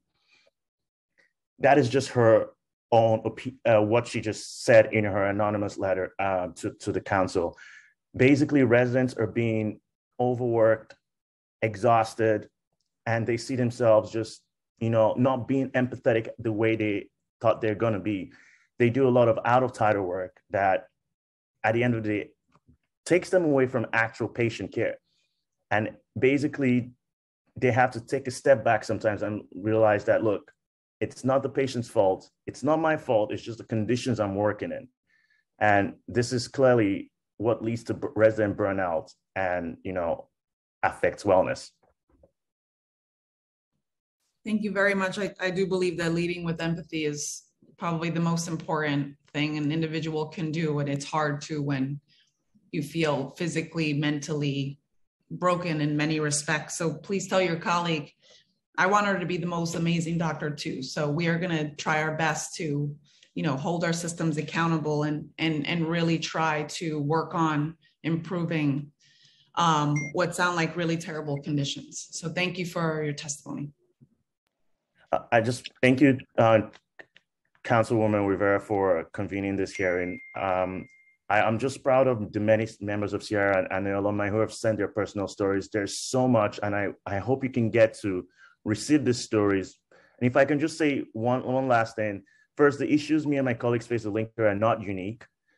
In my own hospital at Lincoln Hospital, residents across the H&H programs all experience the same challenges, and there's actually time to address it, like you've said, as a hospital system, and I know HHC can actually do it. Secondly, the overwhelming majority of residents wanted to be anonymous out of credible fear of retaliation. Residents shouldn't be afraid to speak about their work conditions and their health and well-being. If you Google Reddit right now, you can see some numerous stories about this where residents are actually afraid to speak up. We must address this culture that perpetuates this. And finally, when asked what affects their well-being, our members took the opportunity to, yes, advocate for themselves, but mostly for their patients. They would rather spend hours doing all the things we've mentioned just to make sure their patients get the optimal care. So we receive story after story pleading for change, but overwhelmingly not for us, but for the sake of our patients. Thank you. Thank you for your testimony. I'd like to just remind everyone that you are welcome to submit written testimony if you're unable to testify today at testimony@council.nyc.gov, and you are welcome to submit it anonymously as well. I'd like to now welcome Dr. Olga Kabulova to testify. You may begin when you are ready. Time starts now. Hello, everyone. I'm Olga Kabulova, a third-year psychiatry resident at Harlem Hospital. I spoke with multiple residents in my department asking what they think is essential for their well-being. Let me briefly summarize my thoughts and their thoughts. We all strive for happiness, which can only be possible when 7 spheres of life are balanced. They are self-development, career and finances, human relations, environment, house atmosphere, health and sports, recreation and entertainment, and spiritual development. In residency, life is centered around career and educational development with an inevitable component of human relations. Speaking of financial life, it is lurking in expectancy of future gain, but in the present, we are in the mode of survival. Educational development gets compromised by almost unlimited job responsibilities. Human relations is the sphere where disconnect often happens. Residents are in a vulnerable position to speak up if they get unfairly treated by their attendants because the risk of loss of their career is great. Often there is not enough time and resources for team building, so residents don't get support from their peers. Also, time commitment of 3 to 4 years without flexibility of changing the residency program if things become too stressful creates the situation of learned hopelessness. Concerning the other 4 areas of life, they're usually neglected in the favor of the first 3. I want to bring your attention to our essential need to have filtered water in every station where residents work. So to summarize, residents need more balance in their life, more support from peers and attendants. Here we are asking to promote team building activities, which require financial support. Attendants need to be committed to supporting residents. We need what seem like small changes, like access to drinking water at resident station, so we can stay hydrated, maintain the basics of our physical health. And we need big structural changes like a decrease in non-physician work and protections for speaking up. We need HHA system to adopt a system-wide approach to improving residency. And we need legislators at all levels of government to support us in every way you can. If we act to improve the well-being of the residents, we will be also improving well-being of patients and our community. Thank you. Thank you so much for your testimony. I'd like to now welcome Dr. Yannick Kofi Ralph Jones to testify. You may begin when you are ready. Time starts now. Hi, good day. Hope everyone is having a great day. My name is Yannick Jones. I am an FMG, and I'm here to give a short testimony on the things that can affect residents currently. I'm an internal medicine resident at Harlem Hospital, and I'd like to use this testimony to discuss several challenges that H&H residents face. This includes unsustainable work hours and intense level of financial strain, along with some of the specific difficulties facing residents who are foreign medical graduates. Dr. Yemi, for example, hit the nail on the head for many issues that I'll discuss now. In leading up to this hearing, my colleagues and I heard from residents across H&H who regularly work 80+ hours. And these include some 18-hour days. They're saddled with so much work that they can barely find time to eat or use the bathroom. And they're consistently exhausted and sleep deprived at their job. At Lincoln, for example, we heard from a resident who said that he's working 24 hours consistently without having 15 minutes to even have a bite to eat. While there are limits on the number of hours residents can technically work, the reality is that we are forced to do work outside of what we're officially logging, like Dr. Yemi discussed. Lab draws, transporting patients, discussing transport, for example. Another anonymous resident also told us that although we are all humans, we need our rest to be able to function. He says good night and good morning to the same person because he's working constantly 24 hours without being able to sleep.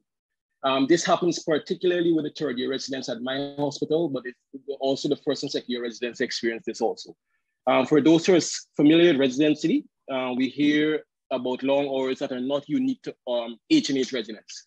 As residents, we get both Saturday and Sunday off. This is called what we call a golden weekend, which is coveted and rare. For example, personally with me, I've only had one of these weekends where I get both Saturday and Sunday off since I've started, and that's 3 months now with only one full weekend off.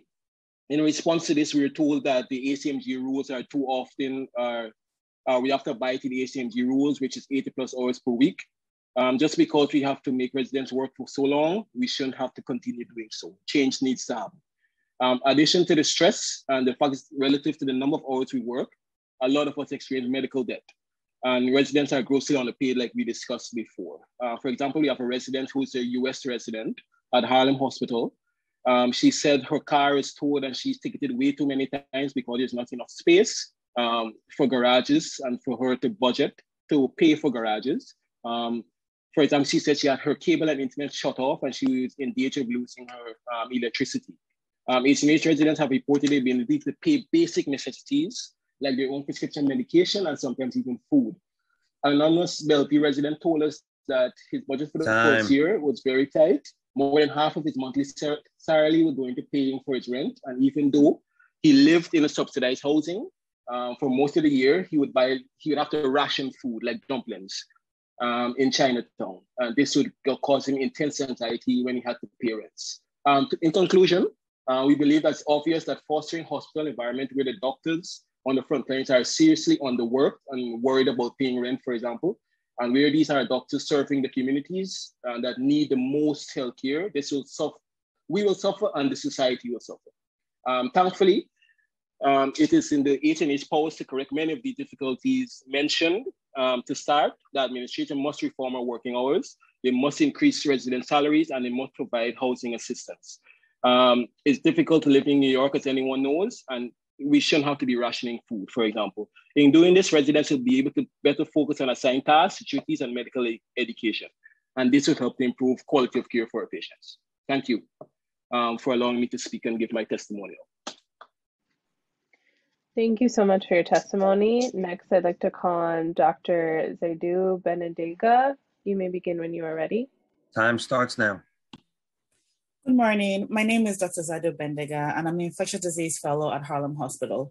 This morning, I want to talk to you about the struggles I faced as an international medical graduate and that many others face. When I got into fellowship at Harlem, I was happy, but starting residency was quite stressful. Even though I'm American, my family's in Nigeria. So when I moved here, I was alone. When I moved back here, I was alone, and I had to pay an exorbitant amount of money to rent an Airbnb for a month. This I was only able to do because prior to this, I'd lived in the UK for 4 years. So I had to use my savings. When I applied for an apartment to stay, the landlord's requirement was that my income be 4 times the rent, as I'm sure most of you know. Even though I'm a fellow, I'm being paid a year 1 resident salary. It's a different story. So this was quite steep for me. And this is what most PGY1s do go through. Because I wasn't making 4 times the salary, I was asked to bring a guarantor. But the thing is, the guarantor had to make at least 8 times the rent. And please remember, I have no family in the country.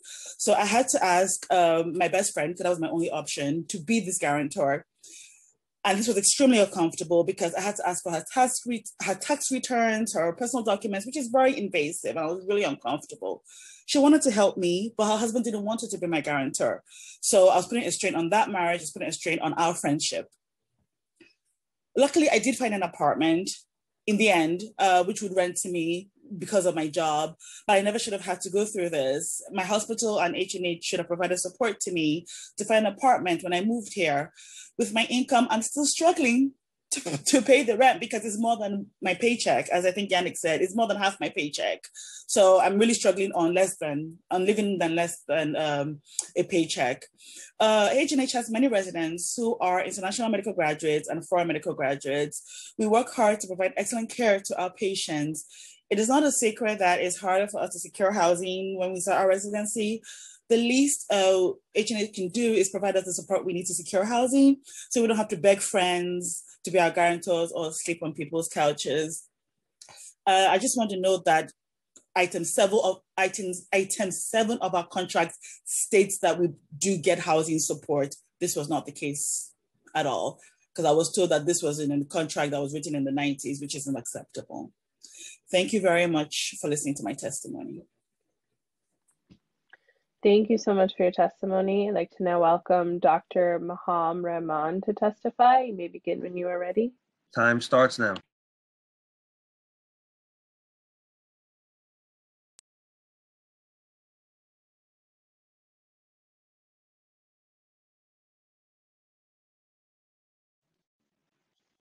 Dr. Rahman, are you on? I believe he's in attendees. Okay, I think we're maybe having some technical difficulties, so we will circle back to you. I'd like to thank this panel for their testimony, and I'll turn it to Chair Rivera for any questions and comments. I guess just generally in terms of the after what happened at Lincoln Hospital, your experience and the system's response to those deaths, if anyone just wants to add any feedback or any insight into that, I would appreciate it.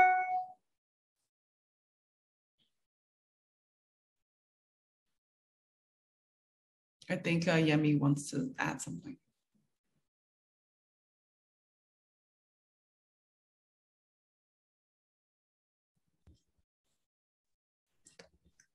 Okay, can you hear me? Oh, perfect. I was trying to unmute myself, but I couldn't. So thank you for that. I know the Dr. Omar and Jeremy mentioned something about following the ACGME clinician suicide toolkit.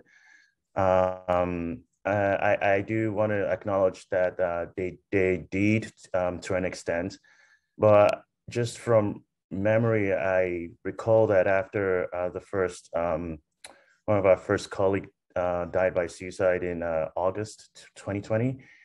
I recall it was a shock to everybody, not just within the internal medicine department, but outside of the internal medicine department. And while I appreciate the ideas that have been proposed today by the H3 and the Helping Healing team, but sometimes it doesn't necessarily translate to reality. And you forget that people outside of the internal medicine department are actually being in shock.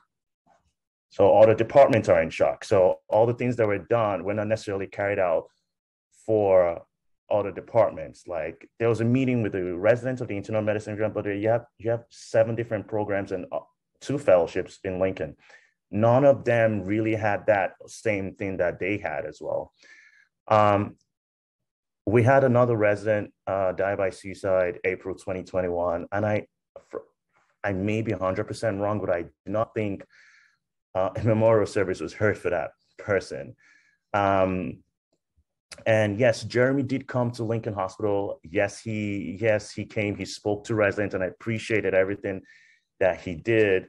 But you know, after the first death, and I may be wrong, but if it happened in the second and third, but I remember very vividly after Adija died by suicide, the internal medicine residents had a meeting.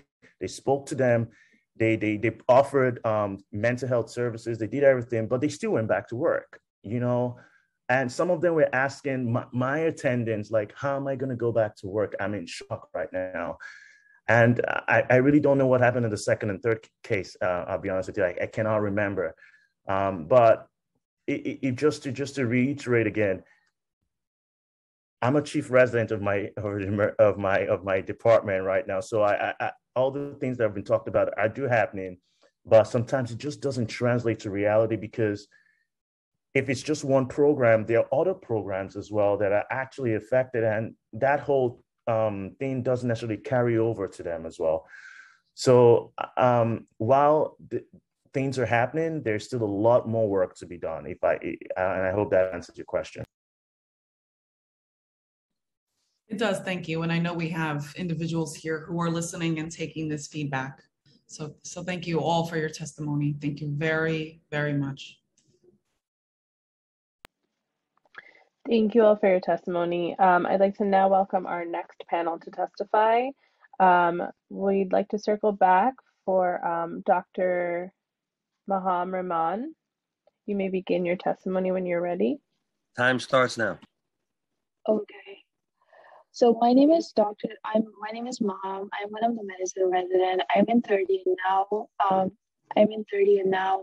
I'm a former medical graduate who came here as an immigrant to California, and then I struggled to do my board exams, but luckily I my family who supported me throughout the residency, and then I did some observership, and I was financially dependent on my family. I got many interviews and I got matched at Elmhurst, but at the time I started my residency, I was 4 months pregnant. I struggled to find an apartment. I couldn't even walk from one place to another place to find an apartment for a place to live. My dad was with me, but I had no credit history as I was with my family, never worked before. My husband was applying for Pakistan from Bronx, so he got a pre-match and he also moved here. He commuted every day to where I was pregnant. We found an apartment finally, and I had to show that $11,000 account that I got from my brothers to just show that I have enough rent to pay, and then I just owed them those amounts. When I start a job, I'll just get them back. But being pregnant and being financially this difficulty, and then my husband came, and it was very hard. My schedule during the residency was very hard. There was no awareness of wellness. I had no OBGYN appointment until my insurance was active, and when it was finally active, I was 6 months pregnant. I had no checkup for like my OB follow-up for like months between the time I migrated from Pakistan and between the time I was in New York. So finally, because of all that, I went into premature membrane, and I had to stay in the hospital for 2 weeks. And then my baby stays for a month in NICU. Finally, we got home. I had a C-section. I had no insurance at that time. But I wanted to take time off because I had C-section. I could not work normally as people could for like 4 weeks at least. But my program director gave me an elective break. I couldn't take time off because it would also affect my insurance, and my baby was using my insurance for like to get care at Mount Sinai. And nobody knows how to apply for short-term disability. And then after that, COVID hit, and I had to work a lot, and I suffered depression because after that I couldn't do anything. Starting my second year, I couldn't get anything, and to the point that I was having an episode of derealization and stuff. I just and then I searched for psychiatrists, like, because I'm not a person that I am now. I was not a person like that. I was a very bright student all of my medical life. I'm a type of person who read medical books since I was secondary school student, and then also affected my family life. Time expired. Marital life. So what challenges did I have? Discrimination kills, lack of support kills, because I didn't have my family. My family was back in California. Burnout kills. For wellness for me is like having a weekend off and sitting with my family for weekends, and that helps, I think, and having financial security.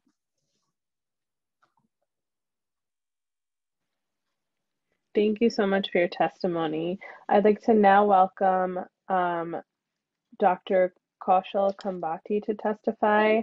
After, we will be calling on Dr. Michael Zingman, followed by Dr. Lindsay Juarez. Dr. Kaushal Khambati, you may begin when you are ready. Time starts now. And thank you, Councilwoman Rivera, for having us and taking the time to listen to us. We appreciate it. I'm Dr. Kaushal Khambati. I'm a senior emergency medicine resident over at Jacobi Medical Center and a member leader of my union, the Committee of Interns and Residents. Working in one of the hardest hit hospitals during the pandemic for the last year and a half was nothing short of harrowing for both me and every single co-resident I worked with. To say the least, I think we've been through a complex and nuanced set of emotions. That said, I started residency in 2018, which is well before the pandemic ever began. And the crisis of residents being forced to spend hours performing non-physician duties and the culture of not feeling truly supported has sort of been hallmarks of residency at H&H long before COVID ever kind of came on the scene. Sure, but over the last year and a half, it was terrifying to code people, pronounce them, have difficult conversations with their family members in the same place where COVID was running rampant. We received emails of reassurance from some of our administrators, simple things like, if you need help, get it, or reach out if you need help. But the truth is most residents don't really feel comfortable doing that. We don't know if our jobs will be at stake if we do that. So it's not necessarily the easiest thing for someone to come out and say, I feel depressed or I feel anxious. We don't have the reassurances we need for those things to even take place. We were offered dimly lit rooms, we were offered wellness events with snacks, a hotline or an email, but there was nothing infrastructural to say, this is how we're going to get you better and how we're going to get you working. That said, the last year was, like I said, harrowing. We do a lot of non-physician focused tasks. I think the most important thing that I can sort of impart is that, none of us really complain about doing the work. I think the reason we do it is because we understand that our patients need it. And that's the thing that'll get them the things that they need the quickest. Believing that the hospital, despite all of your work and dedication, doesn't sort of like care about your well-being and allowing you to do your job the most efficient is really what weighs on us. We've been publicly hailed as heroes for our work, but on the other hand, sort of our administration makes us fight for PPE, makes us continue to do things like transport patients to radiology or draw our own bloods, or we're grossly understaffed. And those are the things that need to fix for us to feel better. So CIR asked our members about what they wanted you to know about what impacts their well-being overwhelmingly. And many people from across our hospitals, shared stories. So I know I'm a little short on time, but I'm going to try to share as many of these as I can because they're important. Dr. Shane Solger from Kings County Hospital. In the main ED, my routine duties, in addition to seeing patients, documenting the encounter, and creating a treatment plan, might involve phlebotomy, IV placements, starting fluids, getting sandwiches, getting blankets, coordinating with family members to pick up their loved ones, and filling out discharge forms.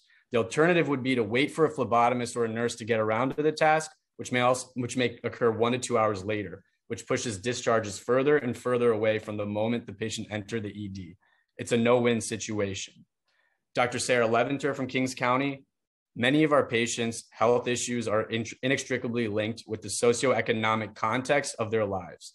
As a resident, I care about helping my patients, and so I end up doing the work that should be done by a social worker, case manager, or patient navigator. Creating more of these positions in the hospitals would increase the volume of patients that residents could care for by decreasing the amount of extra work residents are doing for each patient. For example, in order to get a breast pump for a new mother, I had to call her insurance company 3 separate times. I also spoke with the patient twice regarding the issue. These phone calls could have been made by a social worker, and I would have been able to see more patients during that time. All right, and then one last one, if you'll humor me, I know I'm over. From a resident at Jacoby. Every single sheet changed, bed cleaned, room turned over is one less patient I get to see and one less patient I get to help medically. I have transported my own patients to radiology an innumerable number of times. With all that time, who's to say how many patients I could have seen and helped with my full medical training? I want the best care for my patients, and for this to happen, we need to be supported as residents. So no more single CT scanner for an entire ED. No more 1 tech for 30 patients. No more 2 nurses for 30 patients. This is not safe and it can't be tolerated. And frankly, New Yorkers just deserve better. Those are the 3 stories I had. I think they pretty much resonate with, I think, what a lot of us feel is that we could do so much better for our patients if we had the support we needed from our hospitals. Thanks.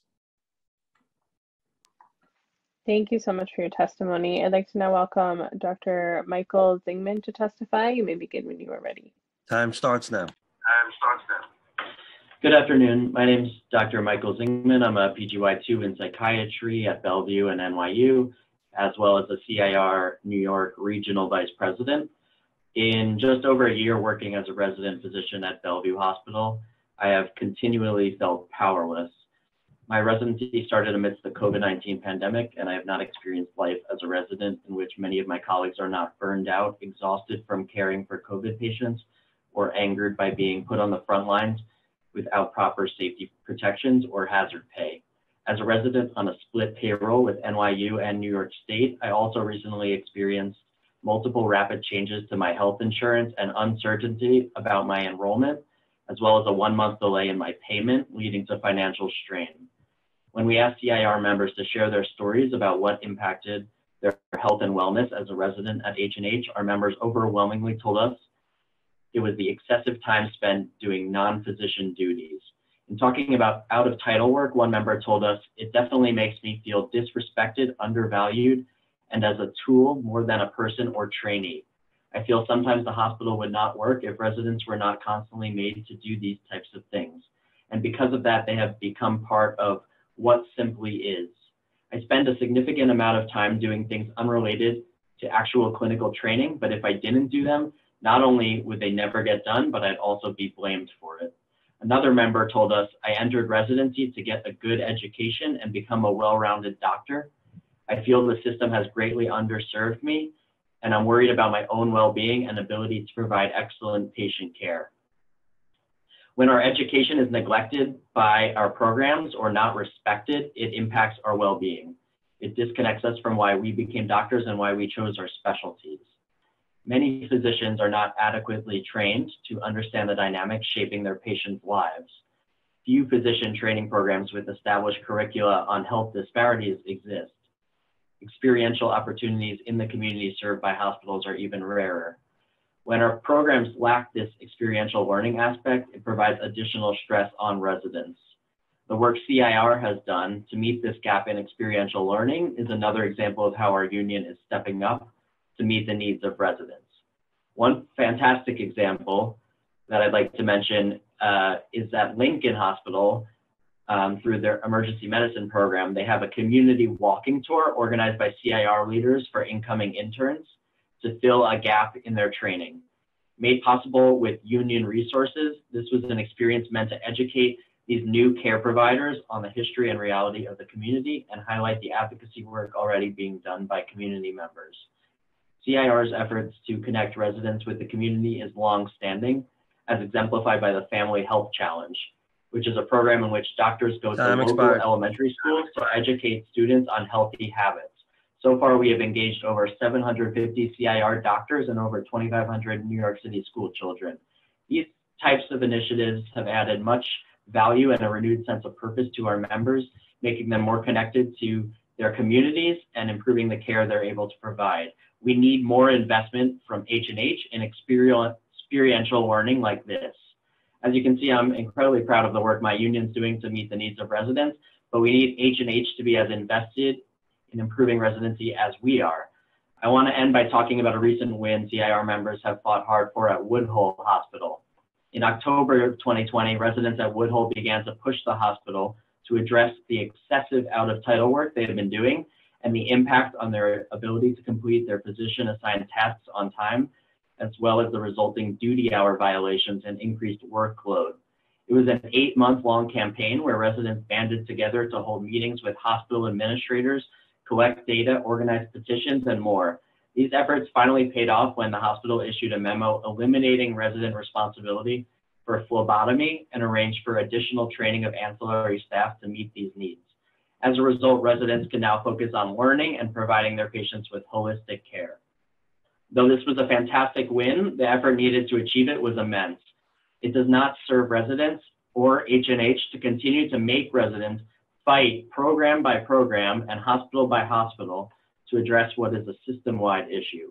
While we acknowledge the exact solutions to realizing a reduction in blood draws being performed by residents at each hospital may differ, we call upon H&H to step up and require all programs issue directives such as the ones from Woodhull to remove these duties from the residents and work with CIR to identify the hospital-specific solutions.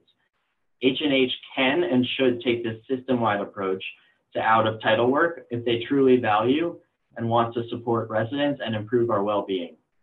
Truly addressing the crisis of out-of-title work residents perform will require funding for additional nursing and ancillary staff. This is something the city must commit to providing. Thank you. Thank you so much for your testimony. I'd like to now welcome Dr. Lindsay Juarez to testify. After Dr. Juarez, we'll be hearing from Dr. Dina Jaber.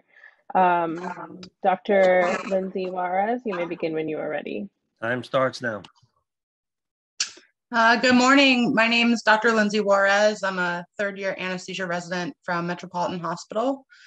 I wanted to talk to you today about how our health and wellness is negatively impacted when some of our very basic needs are routinely not met by our programs and additional financial strains are put on us. As part of our residency program, we do mandatory outside rotations at other sites. One of these is Montefiore Medical Center, where we are to arrive at 5 a.m. and finish around 7 p.m., though that routinely extends to 8 or 9 p.m. at night. This means we're at the subway at 3:30 in the morning, and issues were raised with our program leadership about safety. In response to these safety concerns that were raised, one of our residents was simply told to take an Uber. It should be noted that an Uber is $60 to $80 each way to Montefiore. After more concerns were voiced, both via phone calls, meetings, and emails, we received a written letter from program leadership stating that we were made aware during interviews that we would be rotating to these sites and that it's our own responsibility to get to our rotation on our own on time. It's not just this issue that affects our well-being, but the consistent act of having to fight, have meeting after meetings and email after email.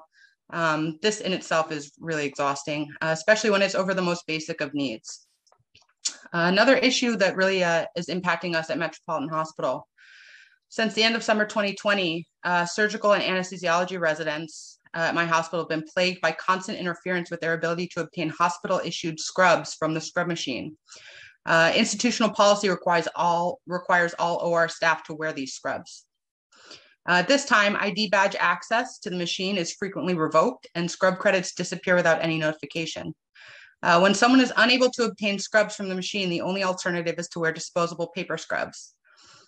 I don't know if any of you have worn disposable paper scrubs, but they're very uncomfortable. They're bulky, they have loose elastic waists, and they have a high tendency to tear, often just from sitting down.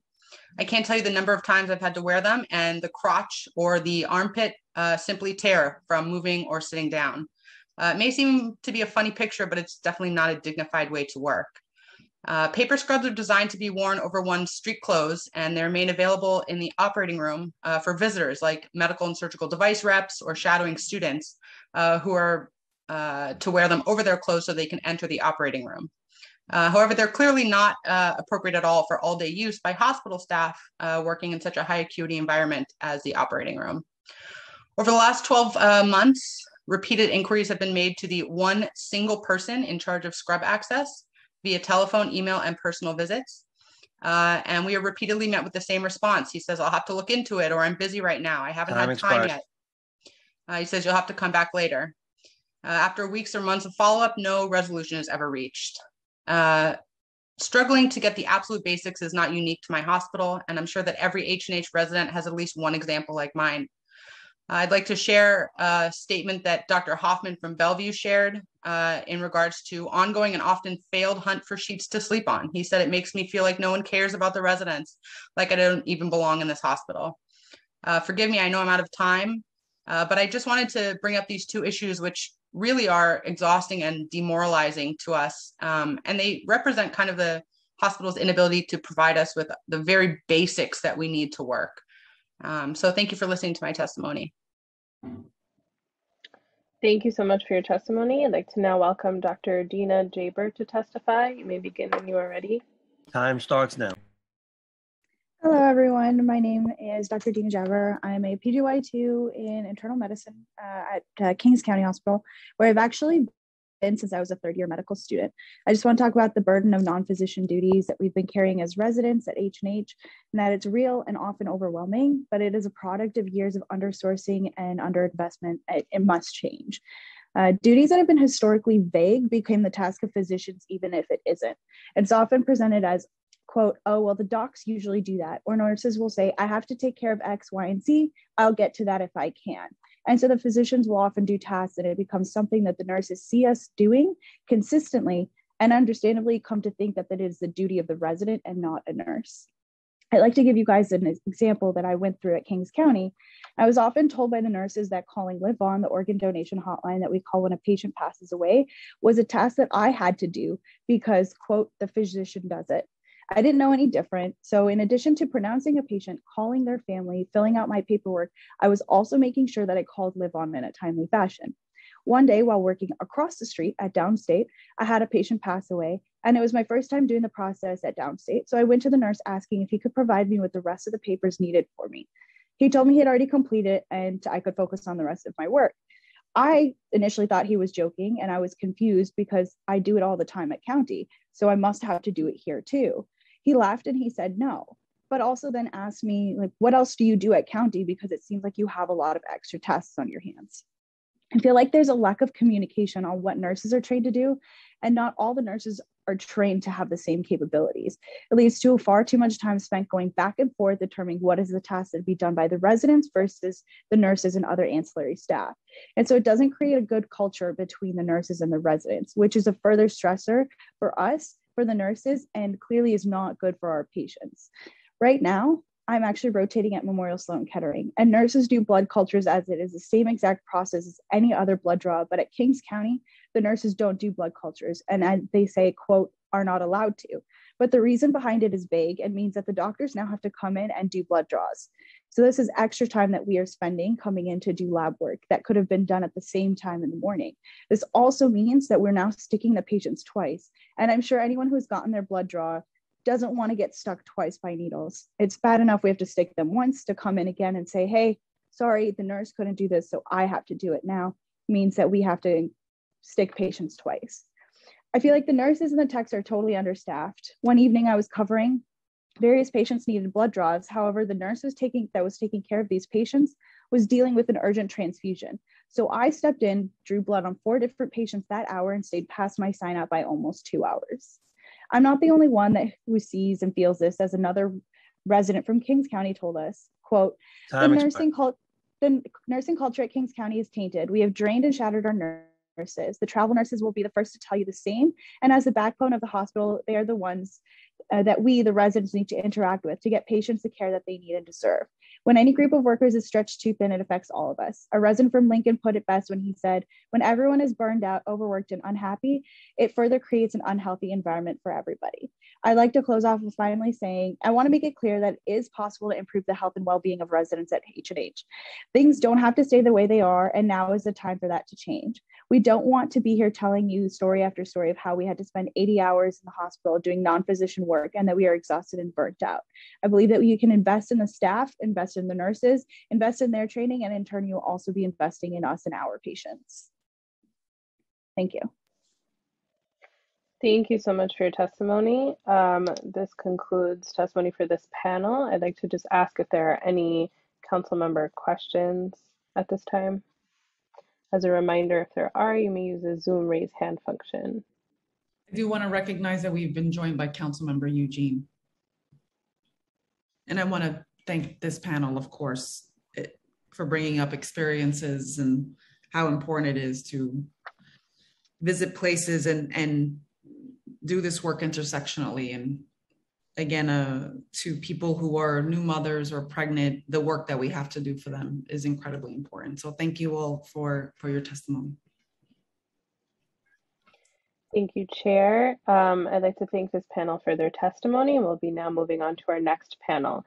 In order, I'll be calling on Dr. Carrie-Ann Shalvo, followed by Dr. Leo Einstein, followed by Dr. Hannah Marshall, followed by Dr. Michael Deval, followed by Dr. Prama Alaya Perumal, followed by Dr. I. Michael Lightman. Dr. Carrie-Ann Shalvo, you may begin your testimony when you are ready. Time starts now. Good afternoon. Thank you for the time today, Chairwoman Rivera. I especially want to thank you for convening this hearing and for your advocacy for interns, residents, and fellows like myself. My name is Dr. Carrie-Ann Shalvoy. I'm an addiction psychiatry fellow at Bellevue Hospital. I knew becoming a doctor would be hard. My mother is a nurse, so from a young age, I knew the toll that comes with working in healthcare, helping people during the hardest moments of their lives. But along with that toll comes the reward of knowing that perfect strangers put their trust in you to be there for them when they're at their most vulnerable. I knew that I wanted to dedicate my profession to earning that trust and studying medicine to live up to that privilege to the best of my ability. I worked hard at a competitive undergrad school and medical school in hopes of realizing this dream. I accrued over $400,000 in student debt, and by the time I started my intern year, I was already starting to feel burned out.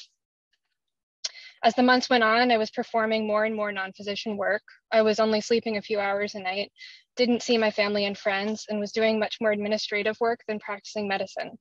One day, a friend asked me to talk to their younger sibling who wanted to become a doctor, and I told them it wasn't a good idea because I had completely forgotten why I spent the last decade fighting tooth and nail for the privilege to be allowed into this profession. Then toward the end of my intern year, a co-resident in my program died by suicide. I will never know why she ended her life, and it would be unfair for me to make any assumptions about the unique pain she was experiencing that led her to that point. Of course, we're left to wonder whether some of these residency experiences that you've heard about today may have contributed. It's hard to talk about suicide. It scares us, and none of us, not even myself as a psychiatrist, will ever fully understand it. But we know, and we have known for a long time, that physician suicide is a major issue in our field that goes too often unspoken. As doctors, it can feel like a betrayal to make an assumption about why one of our friends and colleagues ended their own life. However, on a larger systemic scale, here's what we know. Doctors are under enormous pressure to be infallible, to work nonstop, and to make up for the gaping holes in our healthcare system. We also know that doctors are dying too soon from suicide at rates disproportionate to their non-doctor peers.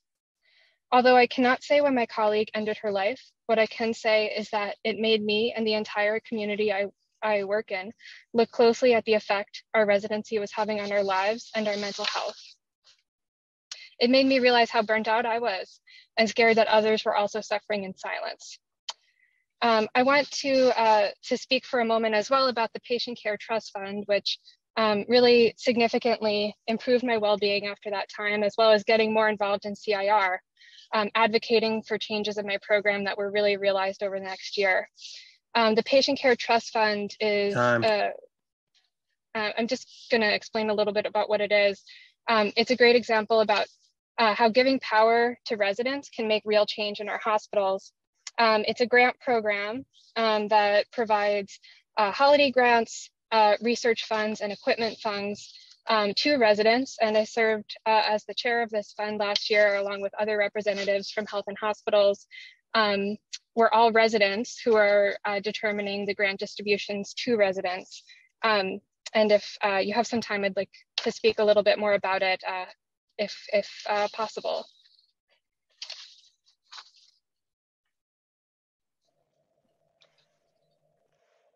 Thank you so much for your testimony. I'd like to now welcome Dr. Leo Einstein to testify. You may begin when you are ready.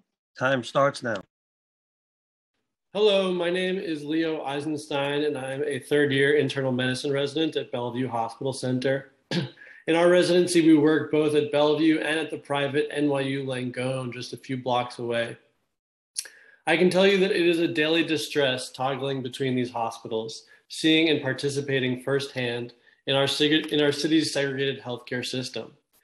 I'm proud to train in New York City's public hospital system, which cares predominantly for the city's poor patients and its people of color, as well as the many undocumented patients with only emergency Medicaid or no health insurance at all. Working at Bellevue is why most of us chose this residency. We provide high quality care to patients regardless of ability to pay or documentation status, and we pride ourselves in the possibility that by providing excellent care to historically marginalized groups, we can maybe help a little to chip away at the rightful, long-standing distrust of the healthcare system by Black people and other people of color. But there is no denying that the experience of training at Bellevue is a constant uphill battle. Because of the profound resource limitations like shortages of nursing and phlebotomy, we as residents have to fight tooth and nail to advance our patients' care. As residents, we draw labs, take vital signs, transport patients, not because the nurses and phlebotomists and PCAs are bad at their jobs. Far from it, they are terrific, but they're stretched thin just like us. Residents are left to try and fill in these holes. We do it to make sure our patients get the quality care they need and have a right to, but we only accomplish that by bending over backwards, staying late.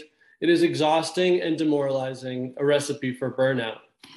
Meanwhile, just up the street at NYU Langone, our experience as residents could not be more different. Resources abound, and the city's wealthy and privately insured patients get expedited, streamlined care. And participating in both of these care environments is a good education in the inequities of our health system. but the moral distress of that experience does take its toll on us. For residents of color, the impact is only compounded. As one resident who wished to remain anonymous said when talking about practicing in a segregated healthcare system, quote, "Seeing this unequal treatment and care contributes to my burnout as a Black resident," end quote. This is from an anonymous resident at Jacoby.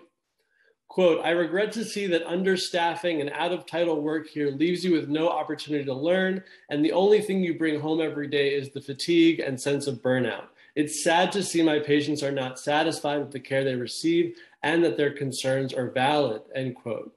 So our direct appeal to you is this: allocate more resources to H&H, ensure safe nursing ratios at H&H, and more transport and phlebotomy staff. Because when the city government distributes more resources to H&H, and when H&H can adequately staff its hospital, this intervention will have a direct, appreciable effect on our well-being as residents. It will mean that we can focus on doing our jobs and focus less on plugging the holes of a currently under-resourced system. Finally, the issue we're describing about training at H&H isn't just about our wellness as residents now. It also raises recruitment concerns for the city's public hospitals. Residents come specifically to H&H hoping to fight systemic racial and economic inequities in healthcare. But if residents here experience burnout from the lack of resources, that represents a very serious risk to recruitment and retention, as residents are inclined to accept jobs elsewhere, further draining talent from our city's public hospitals. H&H patients deserve and need doctors who train here, then stay after residency to continue serving these patients. If you want to support resident wellness and retain the H&H trainees for their future careers, then H&H needs more resources and better staff to patient ratios, because mission-driven healthcare should not come with the moral injury we experience regularly at H&H. Thank you. Thank you so much for your testimony. I'd like to now welcome Dr. Hannah Marshall to testify. You may begin when you are ready. Time starts now.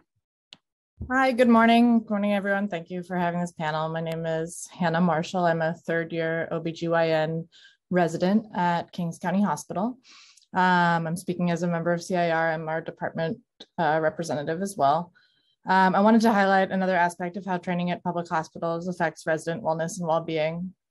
Healthcare funding and resource allocation is a big topic to address in complex based systems level, but working in a public healthcare system, we as residents have front row seats to how service cuts and lack of resources can be catastrophic for our already vulnerable patient population and have resonating implications for our learning and training and wellness.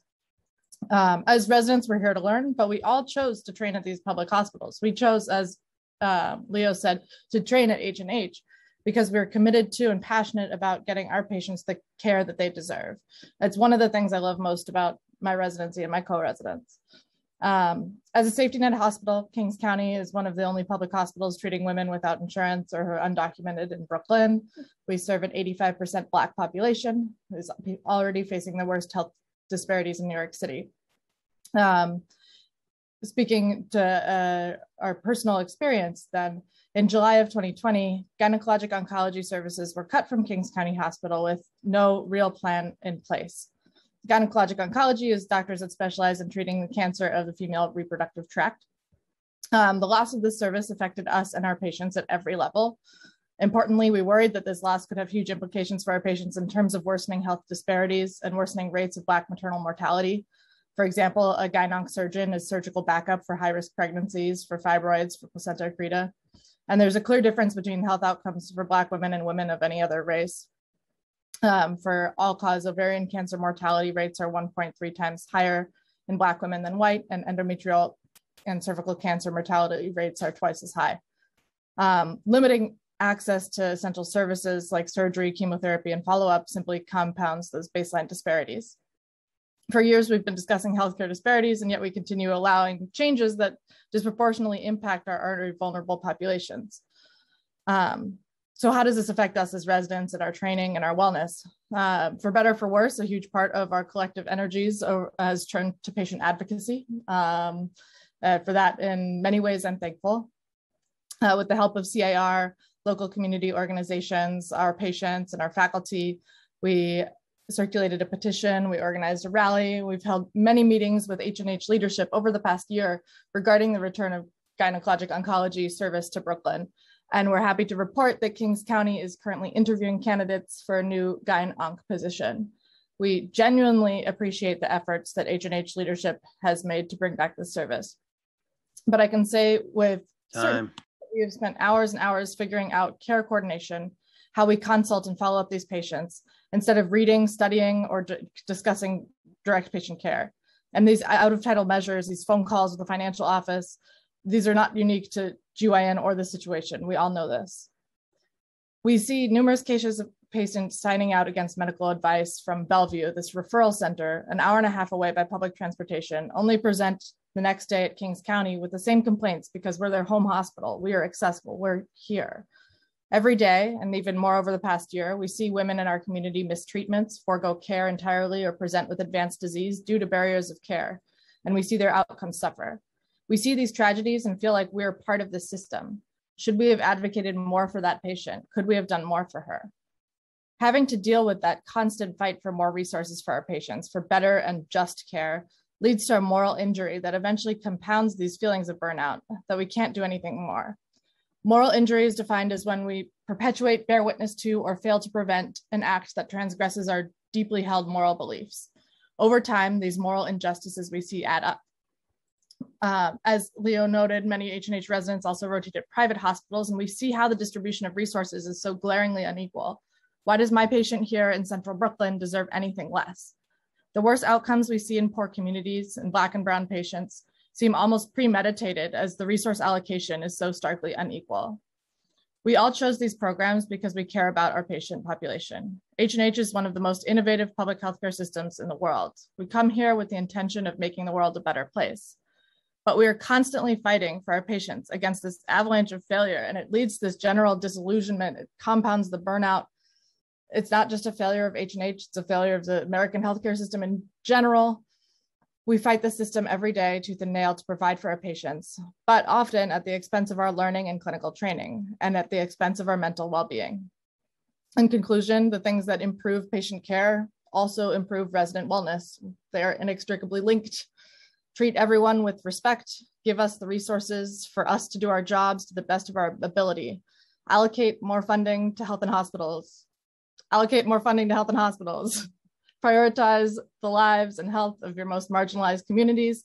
And with that, you will uplift and protect the resident physicians who have dedicated their time to this city. Thank you. Thank you so much for your testimony. I'd like to now welcome Dr. Michael Duvall to testify. You may begin when you are ready. Time starts now.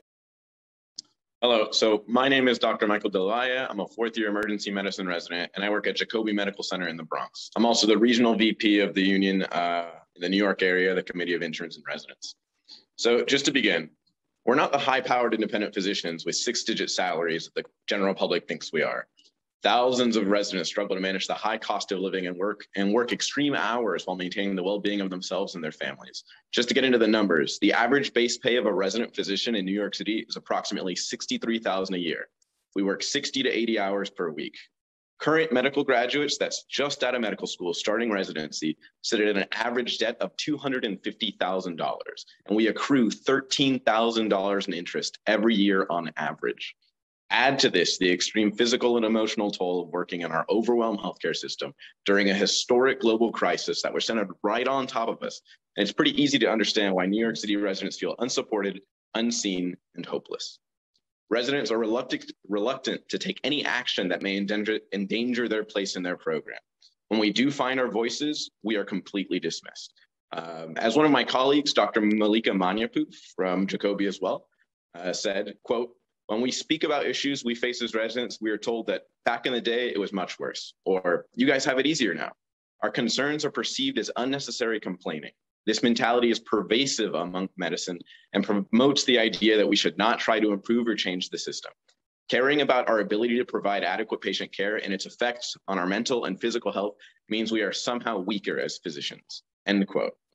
It is difficult for a resident to access mental health services because licensing bodies and employers look into what mental health treatments a physician is sought. These training environments can even turn abusive. One resident who feared retaliation anonymously shared the following. Quote, "You escalate too much and it'll come back to haunt you. Having an opinion is unprofessional. Advocating for your patients is unprofessional. If you have to confront someone higher than you, it's unprofessional. They tell us we don't do 24 hours, but many of us have actually been told to stay the night shift after a day shift, and we complied. And if you bring this up to the program directors, telling them you're exhausted because you just worked 24 hours, they'll say that's impossible. You tell them, well, the chief made me do it. They'll say, no, that didn't happen. I don't know what you're talking about. You tell them you're burnt out, they'll say it's all in your head." End quote. I wish this story was an outlier, but it's not. In the lead up to this hearing, we had countless members reach out to tell us they were bullied, dismissed, gaslit, and retaliated against for speaking out. There's a reason so many of our testimonies are sent in anonymously. As a union, we have won protections for our members against losing their jobs. We can't stop an attending from withholding a recommendation a resident needs to get into the cutthroat, highly competitive fellowships they need to, or to practice as an attending. We need H&H to have system-wide oversight. Union protections are crucial, and one of the main reasons why I feel comfortable speaking to you today, as well as being a senior on my way. But many residents across New York City do not have these protections, and many of them are providing care in non-H&H hospitals. As one resident explained, quote, "In my hospital, one in which half of the residents are unionized and the other in which half are not, I get to see what happens when residents decide they should have a say. As an intern, you're stuck with the crappier private hospital contract, and once you become a senior, then you graduate to the better unionized contract. Being on the union contract means you work less hours, get better pay, get more benefits, have an option for sick and parental leave, and ultimately an ability to stand as a united resident front." End quote. When we were in split payroll programs and half the program is non-unionized, it directly affects us. Recent actions in the split NYU Bellevue EM program are a clear example. NYU administrators recently reviewed the EM department, which serves both NYU and Bellevue, and they perceived the program as social justice oriented, which was characterized as a negative quality. Interns are no longer allowed to learn and practice in the Bellevue ED.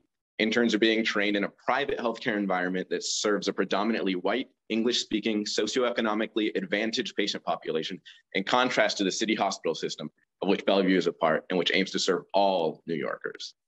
Additionally, residents who have already completed their intern year are now covering intern year shifts. This means they're working longer shifts. They're not given the graduated responsibility that is so essential to learning. As the resident in the Flag the Situation explains, the fact that admin viewed social justice as an undesirable goal was harmful to resident wellness. Furthermore, reports that faculty members have lost their jobs after speaking up on behalf of residents has created a culture in which residents fear very real retribution. No doctor should fear for their career because they advocated for their patients and their communities. When we struggle, our patients suffer. We are the biggest public healthcare system in the country, and we have the opportunity to stand as leaders on these issues. We cannot continue to manage medical residency as various compartmentalized institutions. We need a system-wide approach. We're here now. We're asking for help. Please listen, help us take action. Thank you so much for your testimony. I'd like to now welcome Dr. Prama Alaya Perumal to testify. You may begin when you are ready. Time starts now. Okay, good afternoon, everybody. Thank you for hearing from me. Listen, my name is Dr. Prama Alaya Perumal. After med school, I did 3 years of internal medicine residency at Woodhull Hospital. I'm currently doing my fellowship in pulmonary and critical care medicine, which has me rotating through Kings County and Coney Island Hospital. As the speakers before me have said, H&H hospitals lean very heavily on resident physicians. The system simply would not be able to care for the volume of patients that we care for at the level of quality approaching the standard of care without the diligence of residents. Yet, speaking quite frankly, residents are abused in the course of being asked to perform their duty for patients. And the strain and exploitation that residents are subject to was only exacerbated by the COVID-19 pandemic. On top of existing stress, we were hit with more death than ever seen before in our careers, the upheaval of schedules, educational time, vacations, and whatnot. On August 27th, the CIR had a resident wellness activity over Zoom, and I spoke face-to-face with HHC CEO, Dr. Mitchell Katz. And I mentioned that there were conditions within our work environment, specifically being antagonized, condescended to, berated by hospital administration that was leading to harm and morale. Now, 3 days after my conversation on August 30th, Dr. Adiraj Satija from India, a Lincoln resident, died by suicide. 10 days later, on September 10th, a resident physician in my class attempted suicide and required an 8-day hospital stay And this resident in particular did cite the toxic environment at work as a contributing factor and described being yelled at by HR staff that very afternoon, the night of the suicide attempt. And the following April, of course, Dr. Walid Saleh Abu Shulay of Jordan took his life. Even in the face of these tragedies, I don't feel like HHC leadership has taken meaningful action. In their opening remarks, they talked about wellness rooms at Lincoln Hospital. These rooms were actually staffed, run, and financially supported by psychiatry residents themselves. HHC talked about the Helping Healers Heal program and peer support groups. The truth is residents are very good at supporting one another. We go through this together. We have such impressive cohesiveness, cooperation among residents. The problem is what is being done to us, right? And what we need and what there is no substitute for is improving the working conditions and for us, for our communities, for our patients, to have us treated with the dignity and respect due a doctor working in a difficult job, right? No amount of chair yoga or protein shakes in the break rooms can make up for the fact that we lack robust support for these issues. And residents do seek help. They are turned away. They are sometimes punished. The resident who incurred an 8-day hospital stay after a suicide attempt at my program was told that they would have to make up those days or would be graduating late, thus jeopardizing starting a career, starting fellowship, or other things. Another resident on mental health leave at Woodhull sent a message to her colleagues explaining her absence, saying things like, I left work because I was going to jump from a train after a long week of work. And thank you everybody for showing your support during this tough time I'm going through. That message was forwarded by the chief of medicine at Woodhull to Woodhull leadership, saying, and I quote, "This is the kind of instability I was concerned about." But that's the kind of response that people who put out honest, genuine cries for help get in response. A former Bellevue resident says HHC leaves the trainees and staff with the impression that they're indifferent to whether we live or die on the job. And real quick, I think it's important people understand the Accreditation Council for Graduate Medical Education is the governing body of residency programs. But what they can do is limited. They can cite a program, they can put a program on probation, and they can withdraw accreditation. But those are not it. They can't fine, they can't force personnel changes. So Woodhull was placed on probationary accreditation in January of this year. And the yearly surveys might make administration try to change some things, because if they get bad reviews on the surveys, they can lose accreditation.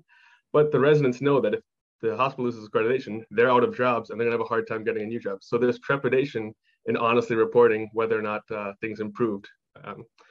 So in closing, I just wanted to say this is like a recipe for disaster, right? Personally, I've been extremely disappointed with Dr. Katz, the CEO's response to everything that's happened in this past year. I've engaged him multiple times directly through email. HSC is the largest public health system in the nation. We care for so many people from so many communities with pride and compassion under very difficult circumstances. So if I've moved any of you today, I urge the members of the City Council and the Mayor's Office to take up the cause of improving things for resident physicians within the HHC system, because I believe only strong external pressures from your offices could do so. Thank you guys very much for your time. Thank you so much for your testimony. I'd like to now welcome Dr. Michael Lightman to testify, followed by Dr. Ernesto Blanco. Dr. Lightman, you may begin when you are ready. Time starts now. Thank you. Good afternoon, Chair Rivera, members of the committee. My name is Mike Lightman. I'm a general surgeon, and I've been practicing in New York City hospitals for more than 36 years. I'm currently the Dean for Graduate Medical Education at Mount Sinai, and I have the privilege of being responsible for the largest GME program in the United States, with more than 2,600 residents, interns, and fellows learning and working at 8 Mount Sinai Health System hospitals and 2 campuses of H&H. The testimony that we've heard today is very compelling.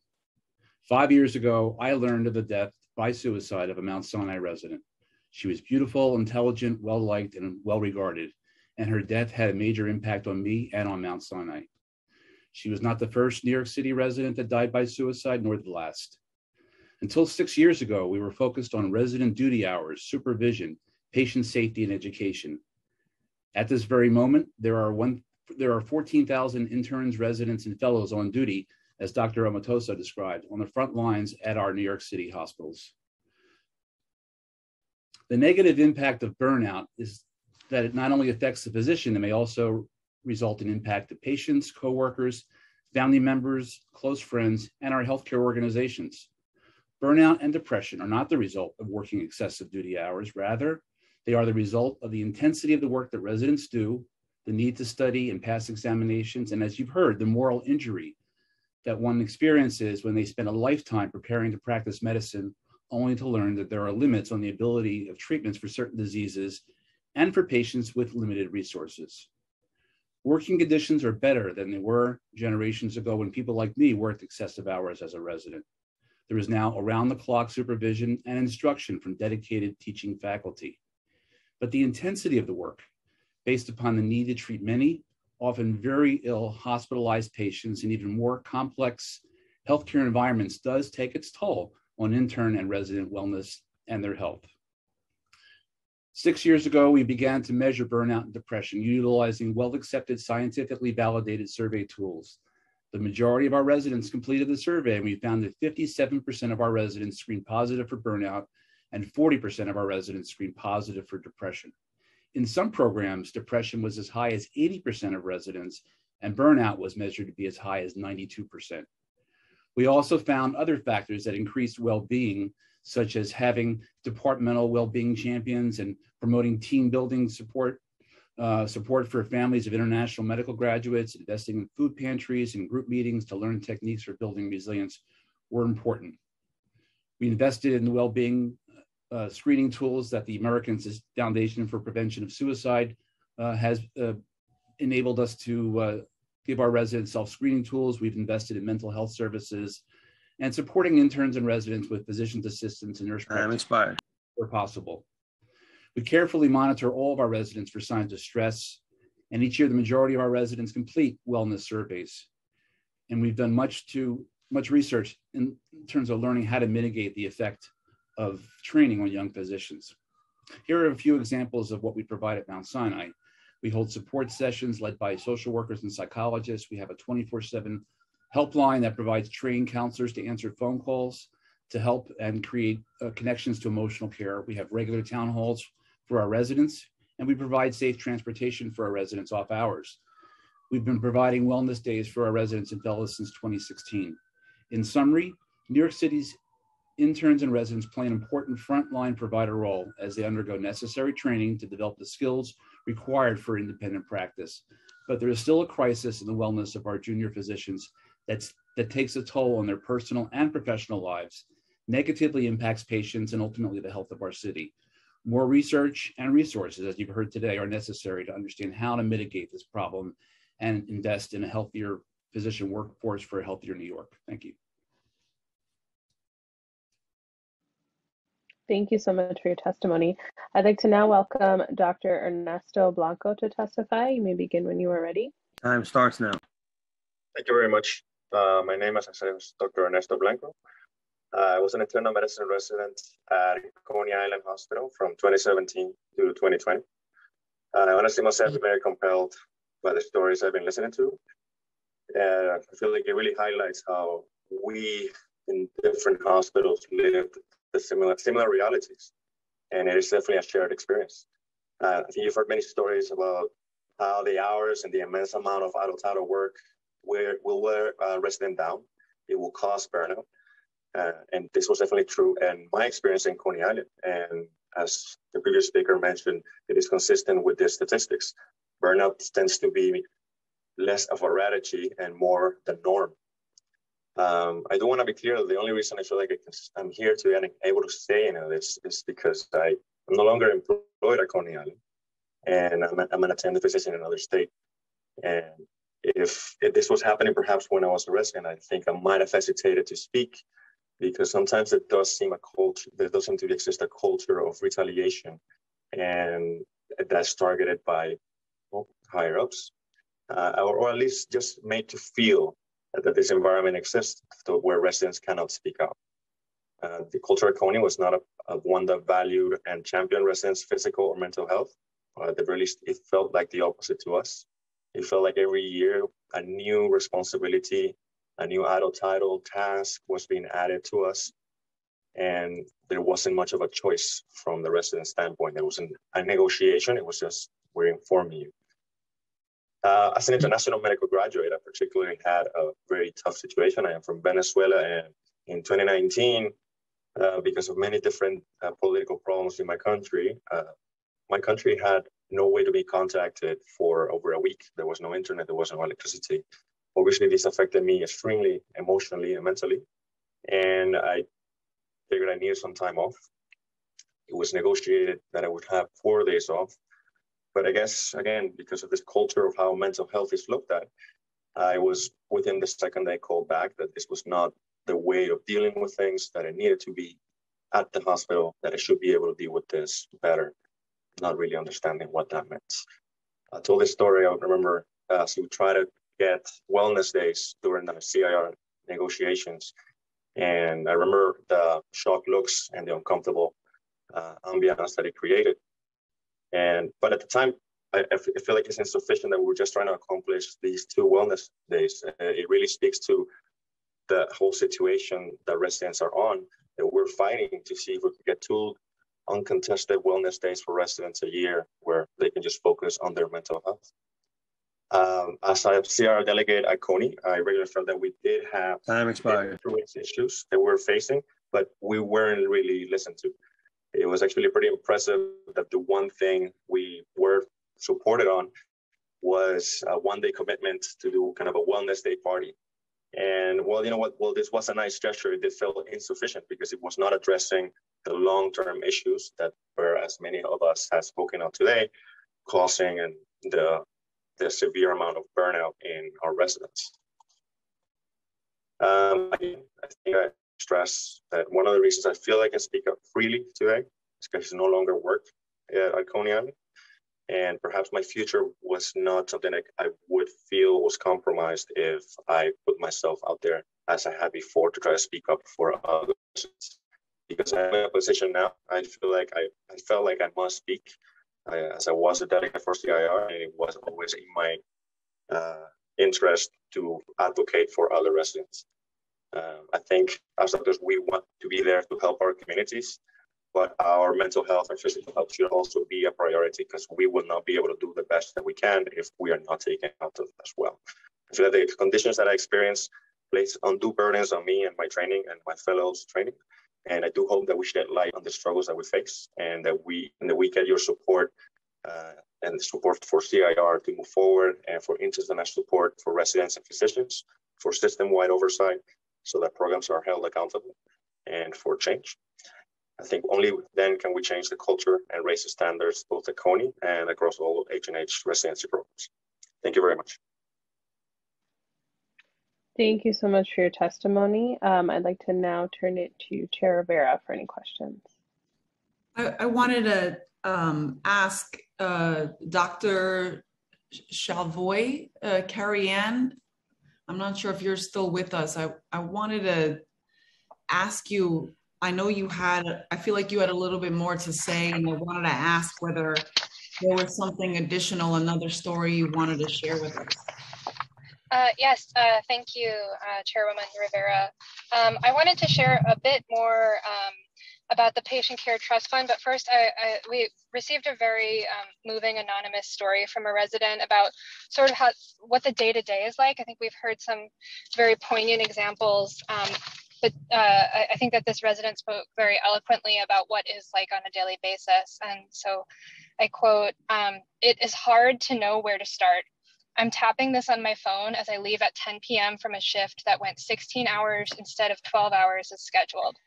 Over several years as a resident, I've worked many 100+ hour weeks and 30+ hour shifts, but no extra pay, rarely any sleep on call, often no time to eat, drink, or pee, and have been talked into changing hours reporting under the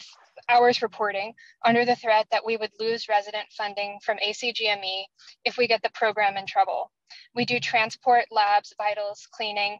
I was most burnt out and hurt when working like this, often sick and dehydrated and dangerously sleep deprived, and trying to get my patients into the care they need, that they deserve as human beings, and those efforts were met with grossly inadequate and unequal resources for our vulnerable patients in poverty, often also incarcerated or homeless.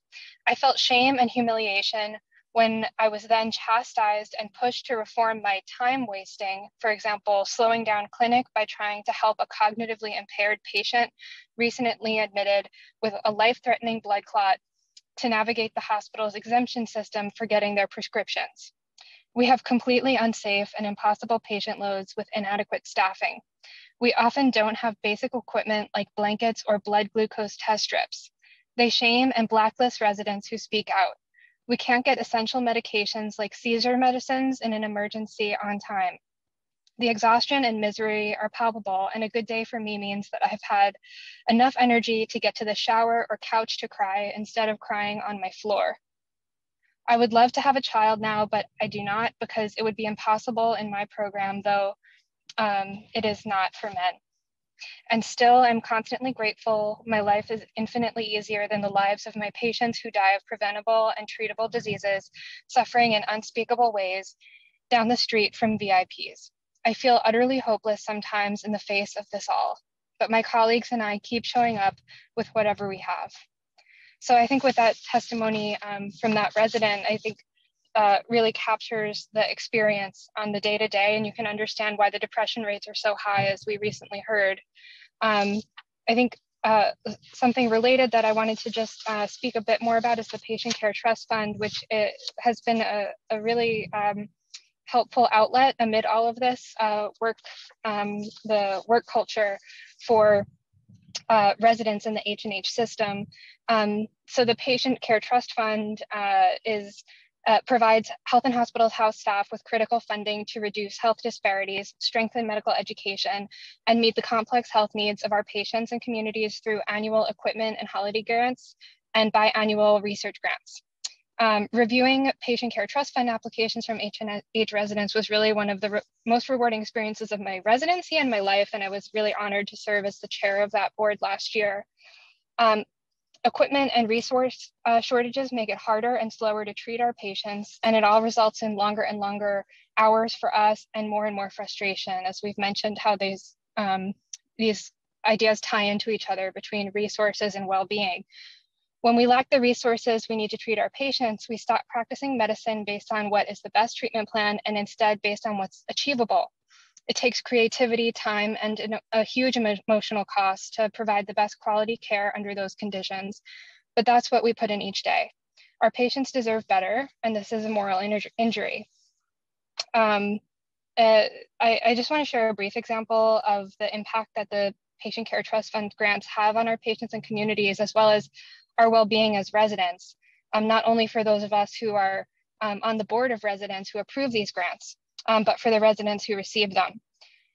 For years, Coney Island Hospital lacked a proper sonogram in its labor and delivery wing. OBGYN residents were forced to use a 10-year-old malfunctioning sonogram to care for the estimated 1,800 patients served by their department each year.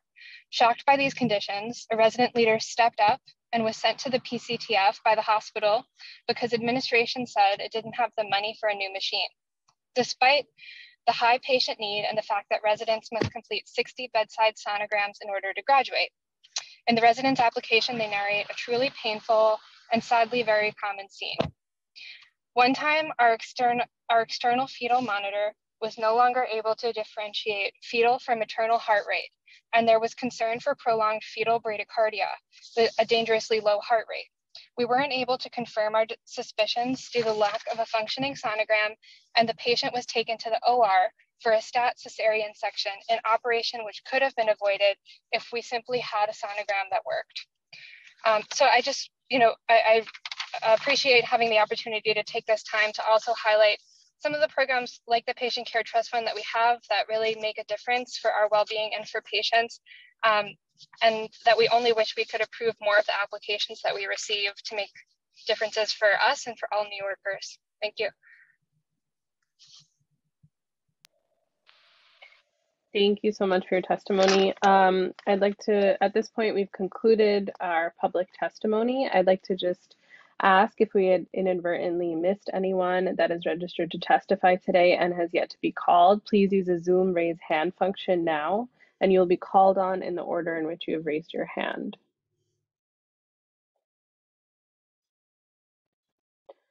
Okay, seeing no hands, I'm going to turn it back to Chair Rivera for closing remarks. I just want to say thank you to you all. I accessing wellness days and days off are incredibly important. I know something was mentioned in terms of a wellness activity over Zoom. And again, I know that our institutions are trying to do the right thing. And I appreciate that they are still here listening to you all. So just so you know, they are still in this meeting listening. So I want to thank everyone for being here, for sharing your story. I realize the pressure to be infallible, to work nonstop is not fair, it's not sustainable, and it's not realistic. Many of you continue to suffer in silence, and as much empowerment as you may be given, as is really just perception, is what it feels like. And it's clear that improved working conditions, more staff, more resources, that is the intervention needed to have a more profound effect. So that way workers are not feeling like they're alone with their finger in the dam. I think moral injury will compound the problems if we do not act now.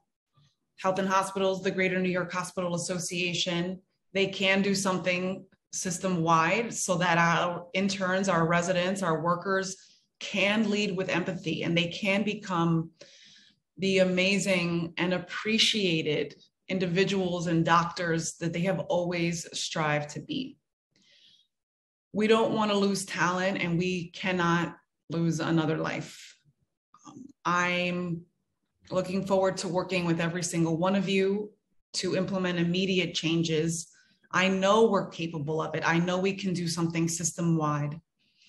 And I want to thank all of you for being here. Of course, I want to thank the entire council team, the Committee on Interns and Residents, Health and Hospitals, Greater New York. Thank you so, so much.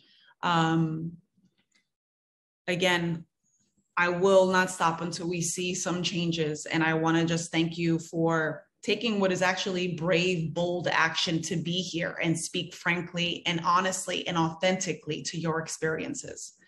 So with that, we will adjourn the hearing, and thanks again to everyone for being here.